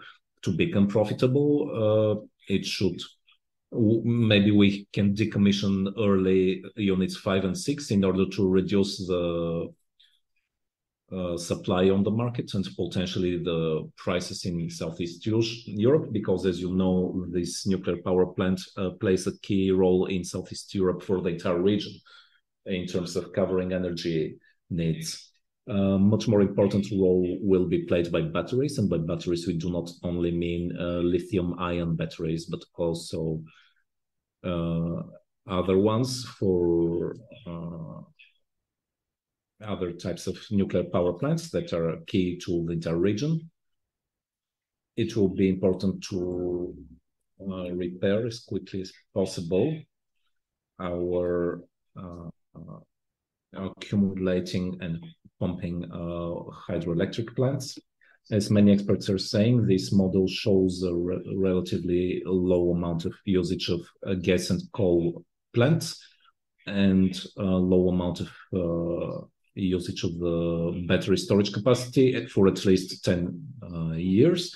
Of course, coal is still central and is important. And in the years to come, you will see a 40% utilization rate of coal, but it will decrease sharply later on, and will drop down to about 5% or less.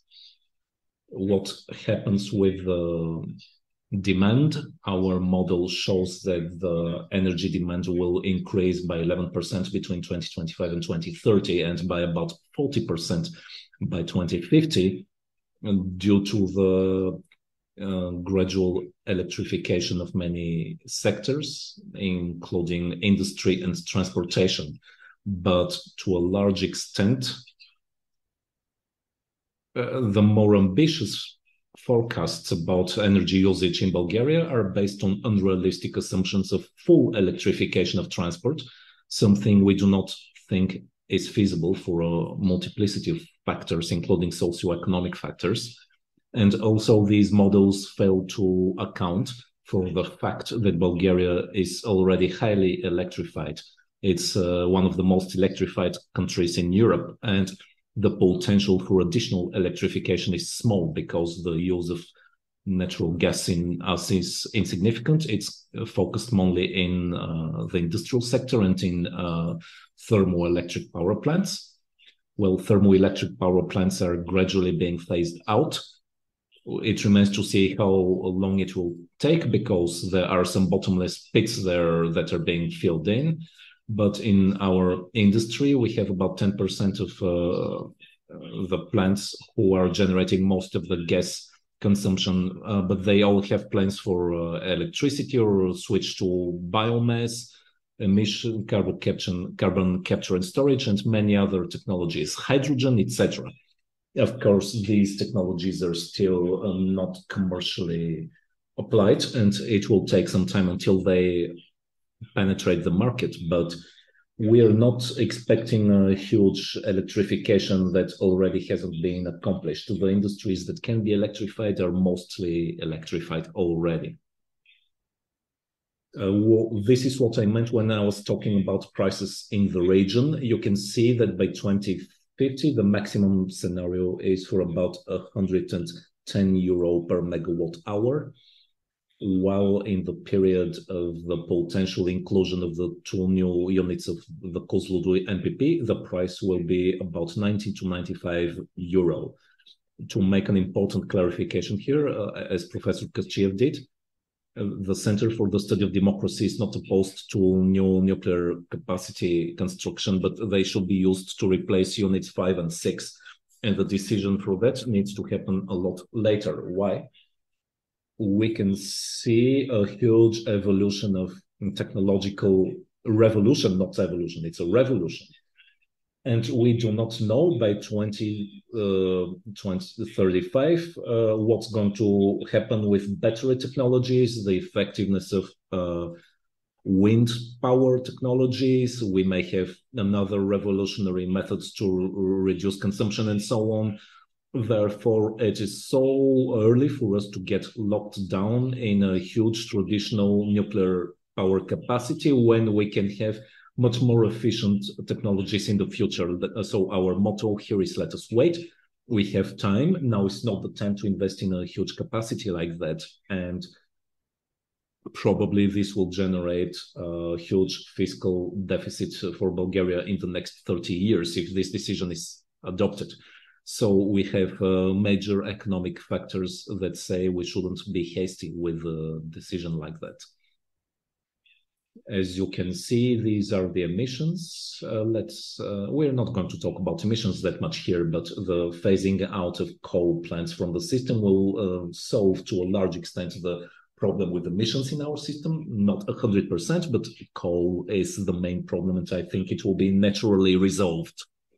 The big scare for all Facebook experts is that we're all going to die by two main ways. First, being in the dark, and secondly, being in the cold in winter. Our forecasts show that even if we phase out all coal plants in Southeastern Europe and do not build any new capacities in the Kozloduy NPP by 2050, because after 2050, none of us will be here probably. Until that point, we see no shortage of electricity, and we don't think there will be a lack of backup capacity for the system. And this happens even if we have extremely high electricity prices, meaning that our system will still be perfectly adequate by 2050. This means that we may not have 100%, as Mr. Tsachev insists, but it might be 99.9999. But it may be 20%, and everything will be fine still, because no one stops electricity at the border. It continues. Now, I am being a bit ironic here on purpose, because unfortunately the level of the debate has been brought low by others, so we have to take this into account.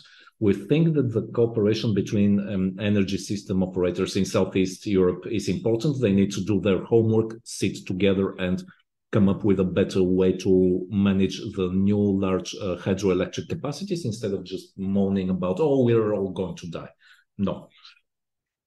And speaking of this, the restriction of hydroelectric plants in the system remains insignificant, even though, despite the huge increase in production. Of course, this means low prices, zero prices, negative prices, etc. But there are other approaches to deal with this, like storage systems and so on. But the solution is not a centralized stoppage of the plants. What can we do and what follows? And just to repeat some of the conclusions, we have to speed up the phasing out of coal plants from the energy system, because they just accumulate losses, and we are arguing about them a lot. We don't think the discussion about energy security has something to do with the budget. We have to come up with a way to continue transferring money from emission quota sales to other directions, like decarbonization. This is the main question to debate. No one is mentioning it. This is why we need to remove the state support mechanisms for coal and gas. Let's see if it happens. I think that somewhere in the transitory and final provisions of some act in the future, there will be an obligation to protect the financial health of the Maritsa East to thermoelectric power plants in all perpetuity. Of course, this means that by December 2020 something, a couple of thousand miners will charge at the Council of Ministers because no one will have provided them with a clear schedule for the energy transformation, and they will find themselves jobless overnight. And because of that, we will have to cut all kinds of deals with the devil. Billions of euro will once again be sunk into the bottomless pit called Maritsa East. Now, new nuclear capacities make no economic sense and will cause an early discontinuation of units 5 and 6. We think the decision for units 5 and 6 have to happen after 2050. We shouldn't build too much energy storage capacities, especially with public funds. Now, if it happens on a market-based principle by all large investors that are running most of the capital in Bulgaria, this is something else. I think when they have enough money to build up their battery capacities, of course, they will appropriate a large percentage of the money, but that's another topic. Now, finally, the transition of Bulgarian energy needs to face the citizens. This is what we always insist upon, instead of facing the large players on the market. This is why we need an overall regulatory framework for participation of the households and small SMEs. They will solve the problems with overconsumption and increased consumption in winter. It can probably be resolved with slightly more reasonable measures for decentralization of energy usage and others. And then I don't know how it will be possible to justify a gas power plant of even 200 megawatts. Now we need a new energy strategy based on data that needs to be constantly updated due to the ever-changing technology, and it needs to be led by experts and interesting parties in a transparent platform like the Energy Transition Commission. Thank you, Martin. I have two questions, and then I'm going to give the floor through Zoom to Dr. Valentin Simeonov. Question number one, because you're working a lot on the topic of wind power. I just didn't mention it because there are so many people who don't like it. But how is wind within the framework of our consumption helps balance the other important renewable energy source, which is now coming onto the market, the solar power? Do you have some schedule? Do you think it's justified? Do you have a graphic? Okay, do we see the duck curve? The duck curve. Yeah, basically we should just kill the duck. Okay, look, the price, the tail is a high price which is dropping at night, then starts rising in the morning, then stagnates to zero during most of the light part of the day, and then in the evening between 7 and 9, once again it just goes up, and basically 150 level per megawatt hour. Now I understand what you're talking about. I am concerned that the academicians are speaking in a more understandable way. Okay, look, the wind is blowing in the afternoon and in the evening. This is the peak where's a peak consumption, one of the two peaks.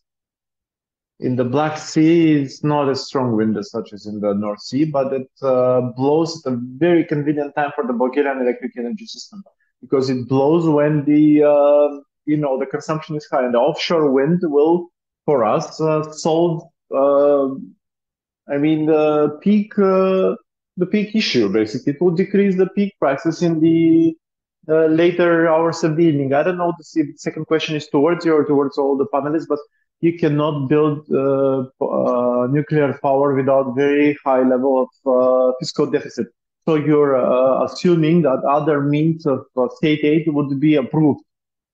Is it eligible at all? Is it admissible? Because I think there are a lot of procedures that need to go through. Are we expecting state aid being allowed in such colossal amounts? I do expect that it will be allowed, yes.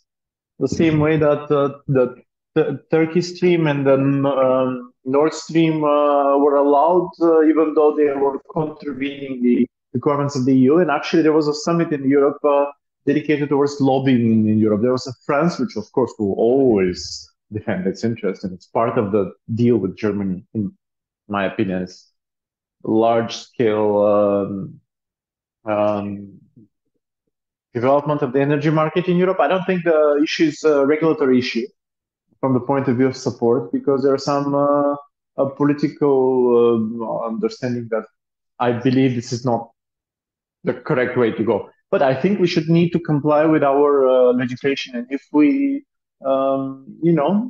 follow our legislation, then it's obviously there is no way for us to give such a huge aid to a private investor, what is essentially a private investor. Yes, we are probably going to ask for exceptions from the Bulgarian competitive law. But the question is, are we all going to allow this to happen? Because our work and work of our colleagues is to prevent the Bulgarian law being, broken. Because I think Europe is pretty clear what Europe is going to do. The Turkish Stream and the Nord Stream. I'm sorry, Professor Kaschiev, correct me if I'm wrong, but I don't think that there is any NPP which is fully privatized, in which the state is not somewhat guaranteeing the risk or the waste management and so on. And thinking about this, do you think that Westinghouse would agree at all to participate in this project unless they've been given a guarantee that this project will be funded with state funds? Thank you, Martin. So perhaps we're going towards a change in the rules based on a political and not on an economical decision. Okay, now let's see if we can connect Dr. Valentin Simeonov on Zoom so that he can ask his question. Greetings. Thank you for connecting me to this really interesting discussion. Of course, the conclusion is correct. We should wait and do a more precise analysis of the situation, but this analysis should also include the ever-changing and ever-shifting climate, because I believe this is something that was not taken into consideration here, because I believe that there are no climate deniers or climate skeptics among you. But as we saw this year, we started passing through the 1.5 degrees threshold, which was expected to happen at the end of this decade or maybe 2026. And so far, there is no explanation as to why this is happening. There is already a concern that we may have gone through a tipping point, critical point. I believe that this could change radically, because this will change the type of consumption of electric power from winter to summer. Focal point, because there will be more heat waves, longer, very, very, very hot nights, where the power provided by the renewable energy sources will not be able to cover the costs. And so in this context, nuclear power would be necessary. And I would like to actually amend some of the previous speakers, saying that in Switzerland, indeed, one of the nuclear power plants was, because it's indeed obsolete and it's been suspended, but there is a very intensive rounds of discussion for renewal of the existing power plants, because under the assumption that we have the renewable energies, the climate change, can we rely on the renewable energy sources? I'm going to quote the Anglo-Saxons: do we need to put all of our eggs in the same basket? Because renewable energy sources are also vulnerable to climate change. And we saw this year in France, there were several times hurricane winds, and this will become more frequent. Why? Because ocean temperature is higher than ever, and it's the main driving force behind all of this. And we saw the Mediterranean wind. This is a threat to solar plants and to wind power. And we have an increase in the dimensions of hailstorms, of hail in hailstorms, which is also a threat to photovoltaic power plants. And then there's a, let's say, Krakatoa or Tambora volcanic eruption in the 19th century, which could block completely solar-based energy. So nuclear power is very necessary. I'm not saying we should just accept this project because this is not well thought out, but I have questions to Professor Kaschiev. Dr. Semyonov, please be brief so that we have enough time for an answer. Yeah. We are talking about nuclear technology from the 50s and the 60s of the 20th century. That's what we're working with. Why don't we work, at least in the European Union maybe, on the other technologies, such as, for example, the proliferation reactors, the molten salts reactors, which have a lot of advantages. And those types of reactors are being operated in China, in the United States, in the Philippines, in Indonesia. We don't have a development in the European Union on those technologies. So the question is why? Okay, thank you for this opinion. I'm going to give the floor to our panelists, maybe the academicians who understand these types of technologies. Yeah, Michael, the question is for the rapid reactors, the proliferation reactors. Okay, so this topic,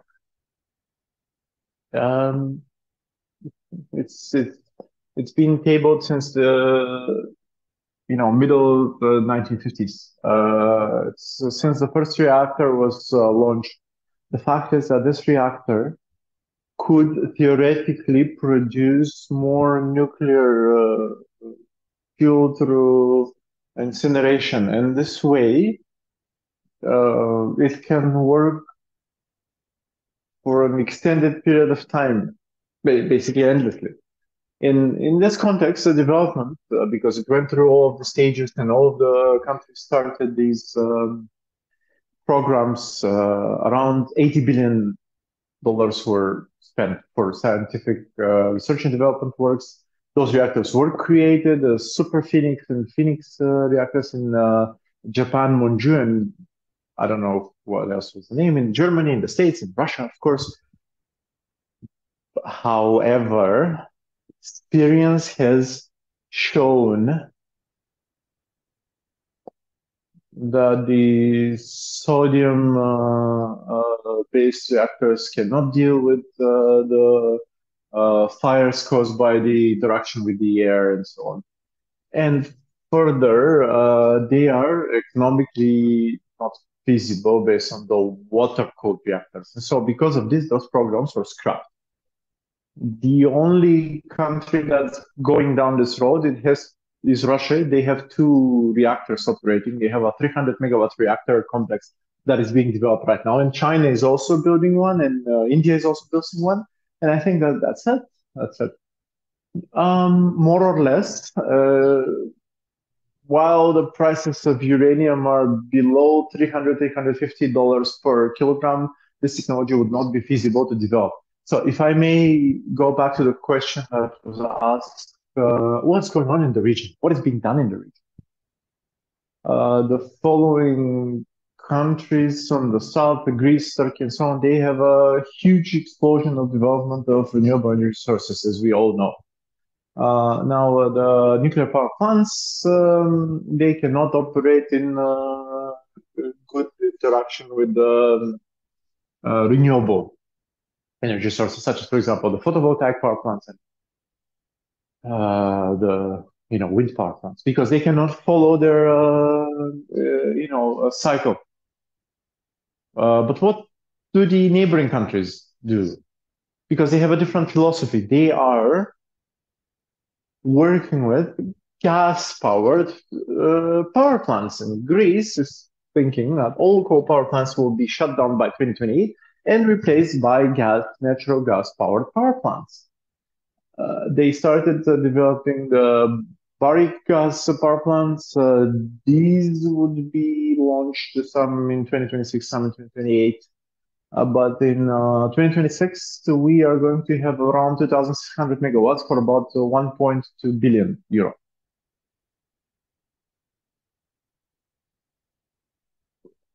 And there's an interesting question here.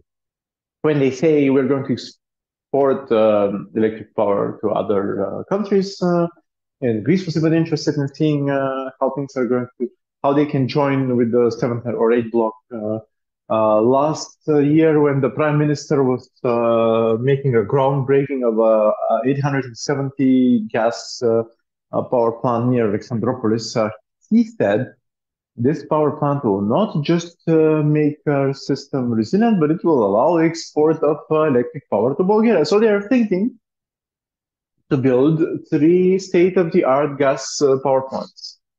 And let me tell you, efficiency is 60, even to 63% that they're discussing. And the carbon emissions are around 3.5 or even 4 times lower than lignite coal power plants. What is Turkey doing?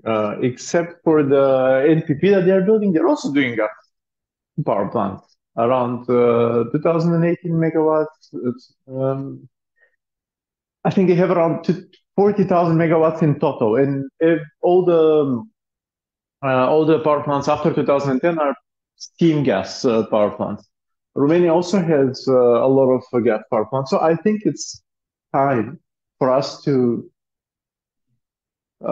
start talking about it, and we're talking about renewable energy sources because they're going to develop how are we going to balance or regulate the system if we cannot do it with the nuclear power plants. If we do not build enough not batteries, but accumulators of energy, so on, for example, the pump activated power stations, gravity-based power stations. But I think, the return is, the power is, 60 euro per megawatt hours. It's a good, of course, taking into consideration the price of emissions.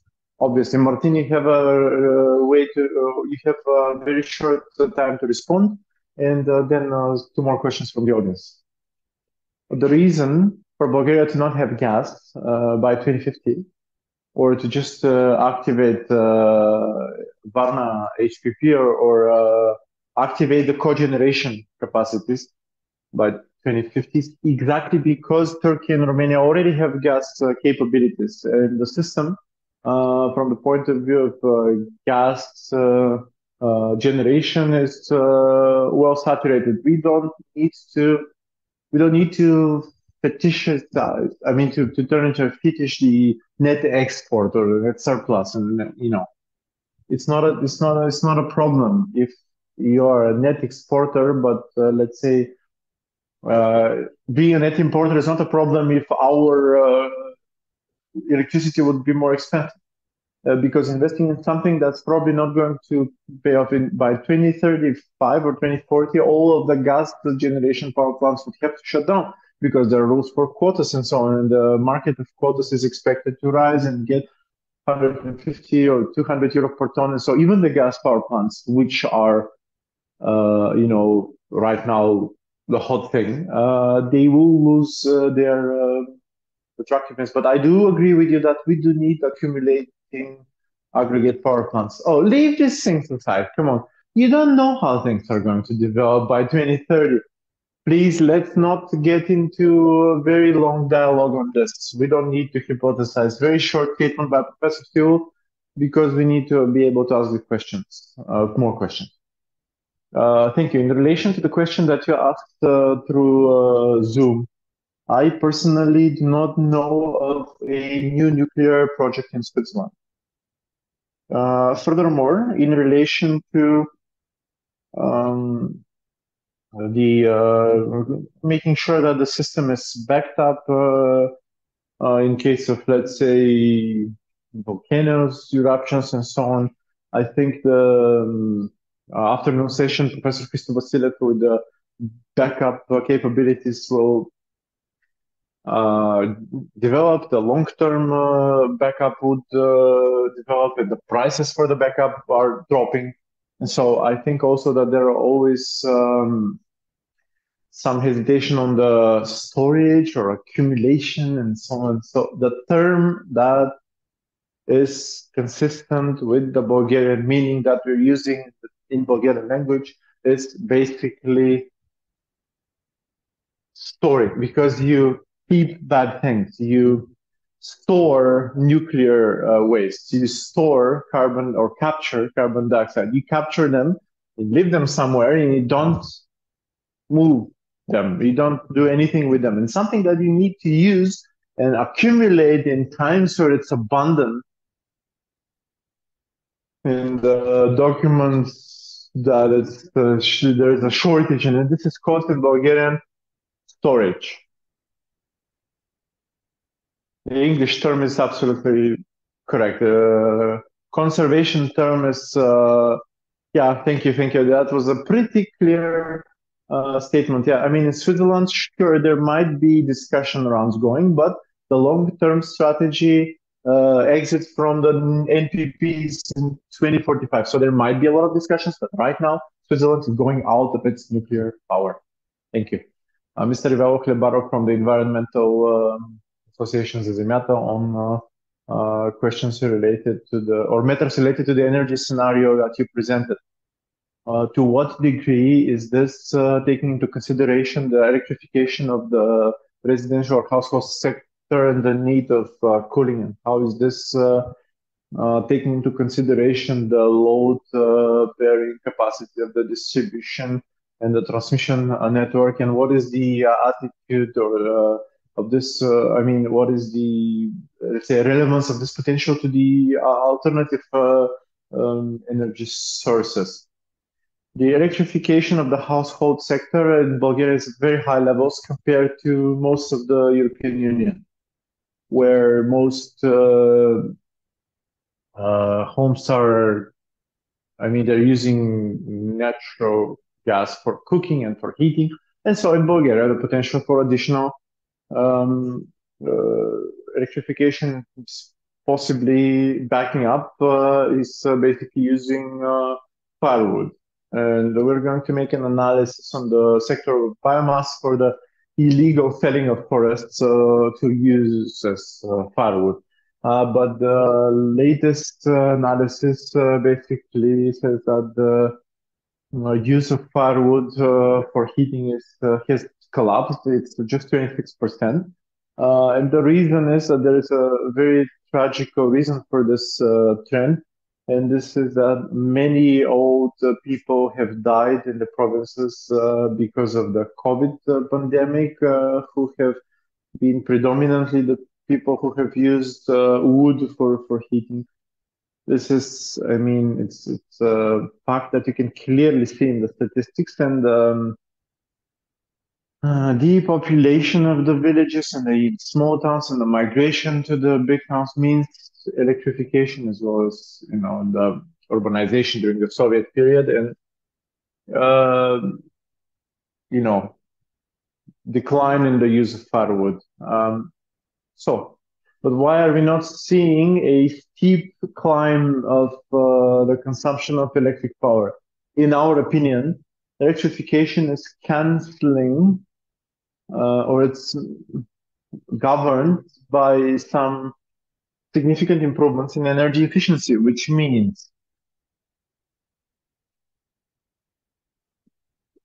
so when we are moving people from the provincial places to,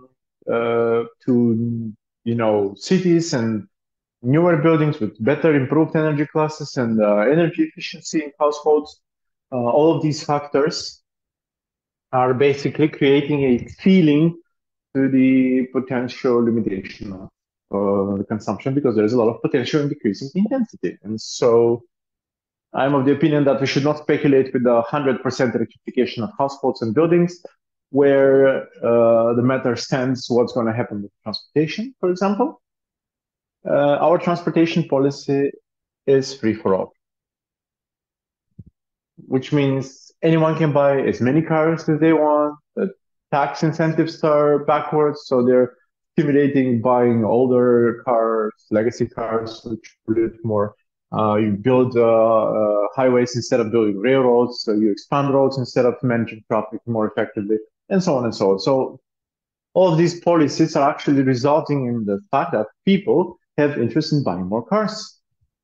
And we are of the opinion that because at the right this time people are not able to buy electric vehicles, EVs, they will lock down, as well as we're going to lock down with the nuclear power plant. They're going to be locked with the internal combustion engine cars. And because we have this very slow period of turnover of cars, we're going to see the transport electrification very slowly. If we see anything like this, it would have an S-curve after 2035. That's my opinion, at least. Thank you, Martin. And during your presentation, it was already stated that Bulgaria is a quite electrified country already. The results of the study have not been published yet, but in Bulgaria, it shows that a lot of the heating is done, but in a an oil radiator compared to an AC has several times of difference in terms of difference in effectiveness. So very short words just to wrap up. Thank you. I have a lot of questions, but I think we can continue discussing informally during the break. I hope that the panelists will remain for the second panel, but I personally am just very brief comment. Sorry, Professor Semyonov said, Dr. Semyonov said, sorry, climate change has an impact, but they impact air flows and also water flows. Precipitation in Bulgaria has declined, so the Danube is drying out, and it's possible that the NPP Kozloduy can be without cooling water. It's a very serious issue. Nobody is discussing it. And so these hailstorms and these storms and this climate change, they are caused by increasing not just carbon dioxide, but also methane. 28 times more expensive, more powerful greenhouse gas, CH4. And this is one of the main catalysts considered to be one of the main catalysts of forget about the gas. The transition fuel is 4 years ago already. And I'm going to talk about a new solution, geothermal energy, because geothermal energy is not susceptible to the energy specific to the atmosphere. And I do hope that you remain until the end. My question was to Martinos, why was it not in the scenario? Because I know it's part of the projections. Thank you. I can respond. The response is that geothermal energy in Bulgaria can be done under such high costs that optimizing the expenses of the computer calculated and so on said basically that basically it's not feasible. If I may quote a film, computer says no. It's much more expensive than offshore wind.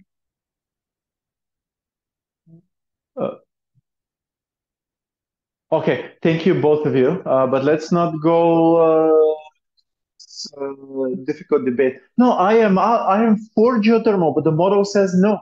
It's very expensive.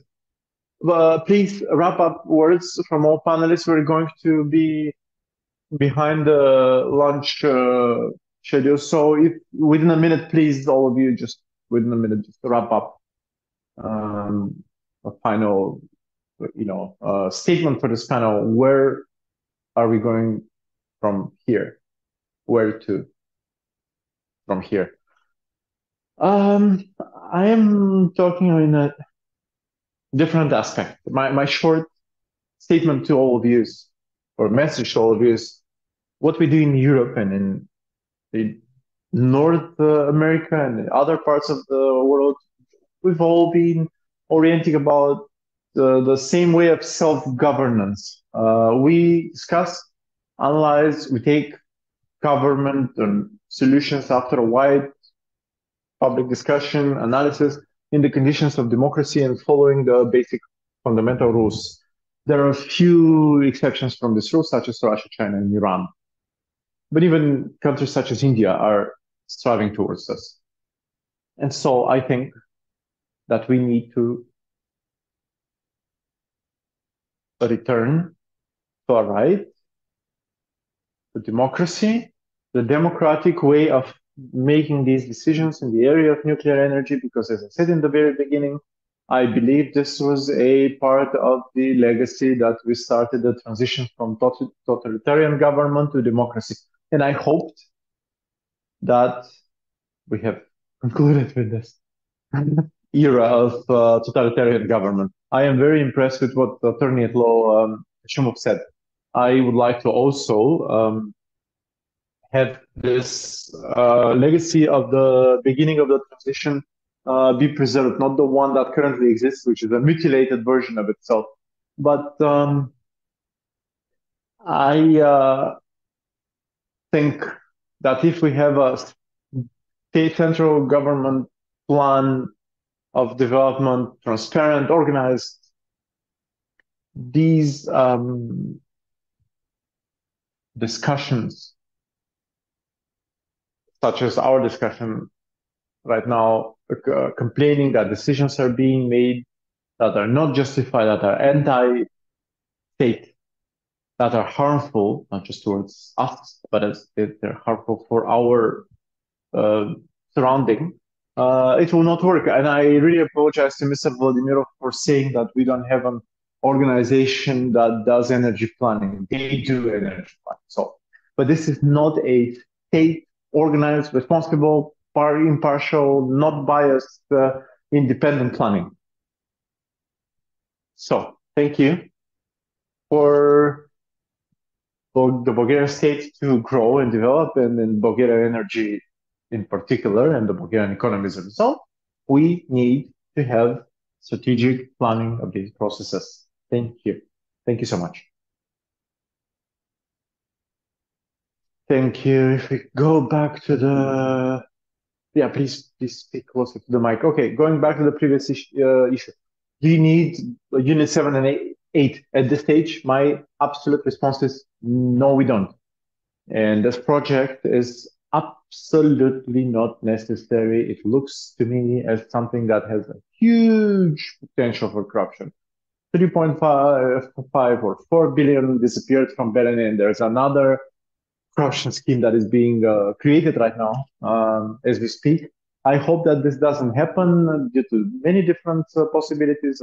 Court repeating the decision, European Commission also taking a negative stance on it would also be good. And I think we are going to go to the point in time where we're not going to be able to find funding for implementation of this project. And I hope, and I also share this opinion, that if this project were to be implemented, this most likely will mean preliminary shutdown of units 5 and 6, as was units 3 and 4 of NPP Kozloduy forced upon us back in the day. And there would be a campaign that's close bad old Russian reactors so that the good new American reactors can work with the very expensive nuclear power that they generate, and the future, which we are going to be very, very uncertain on how we're going to deal with all of these issues. Okay, I am going to wrap up with a funny note. Lenin has said, communism is Soviet power and electrification. I'm going to say that perhaps these are the main reasons for the construction of Units 7 and 8, repeating the models for state planning, which is based on political interference and expert level debate and the expert level decisions. And so let's swap the Soviet power and electrification with democratized, decentralized process, because in Bulgaria, Soviet power is directly related to the private interests of some oligarchy networks, which one of them goes directly to the communist rule 30 years ago. Thank you, Martin. Thank you to all panelists. Thank you to the organizers, because I believe this was a very timely, a very necessary debate. We can absolutely talk a lot more about this topic, but I think this is the time that we had allotted for today. To all of us who are following us online, please welcome to the second part that has been organized today. It will start exactly 1:30 Eastern European time or 12:30 Central European time. Under the guys, opportunities and obstacles to the green transition, where the moderator will be Todorov from Zazimyata. All of you who are in the room, welcome in the lobby. We've organized a short luncheon. Let's talk about everything that was previously unsaid.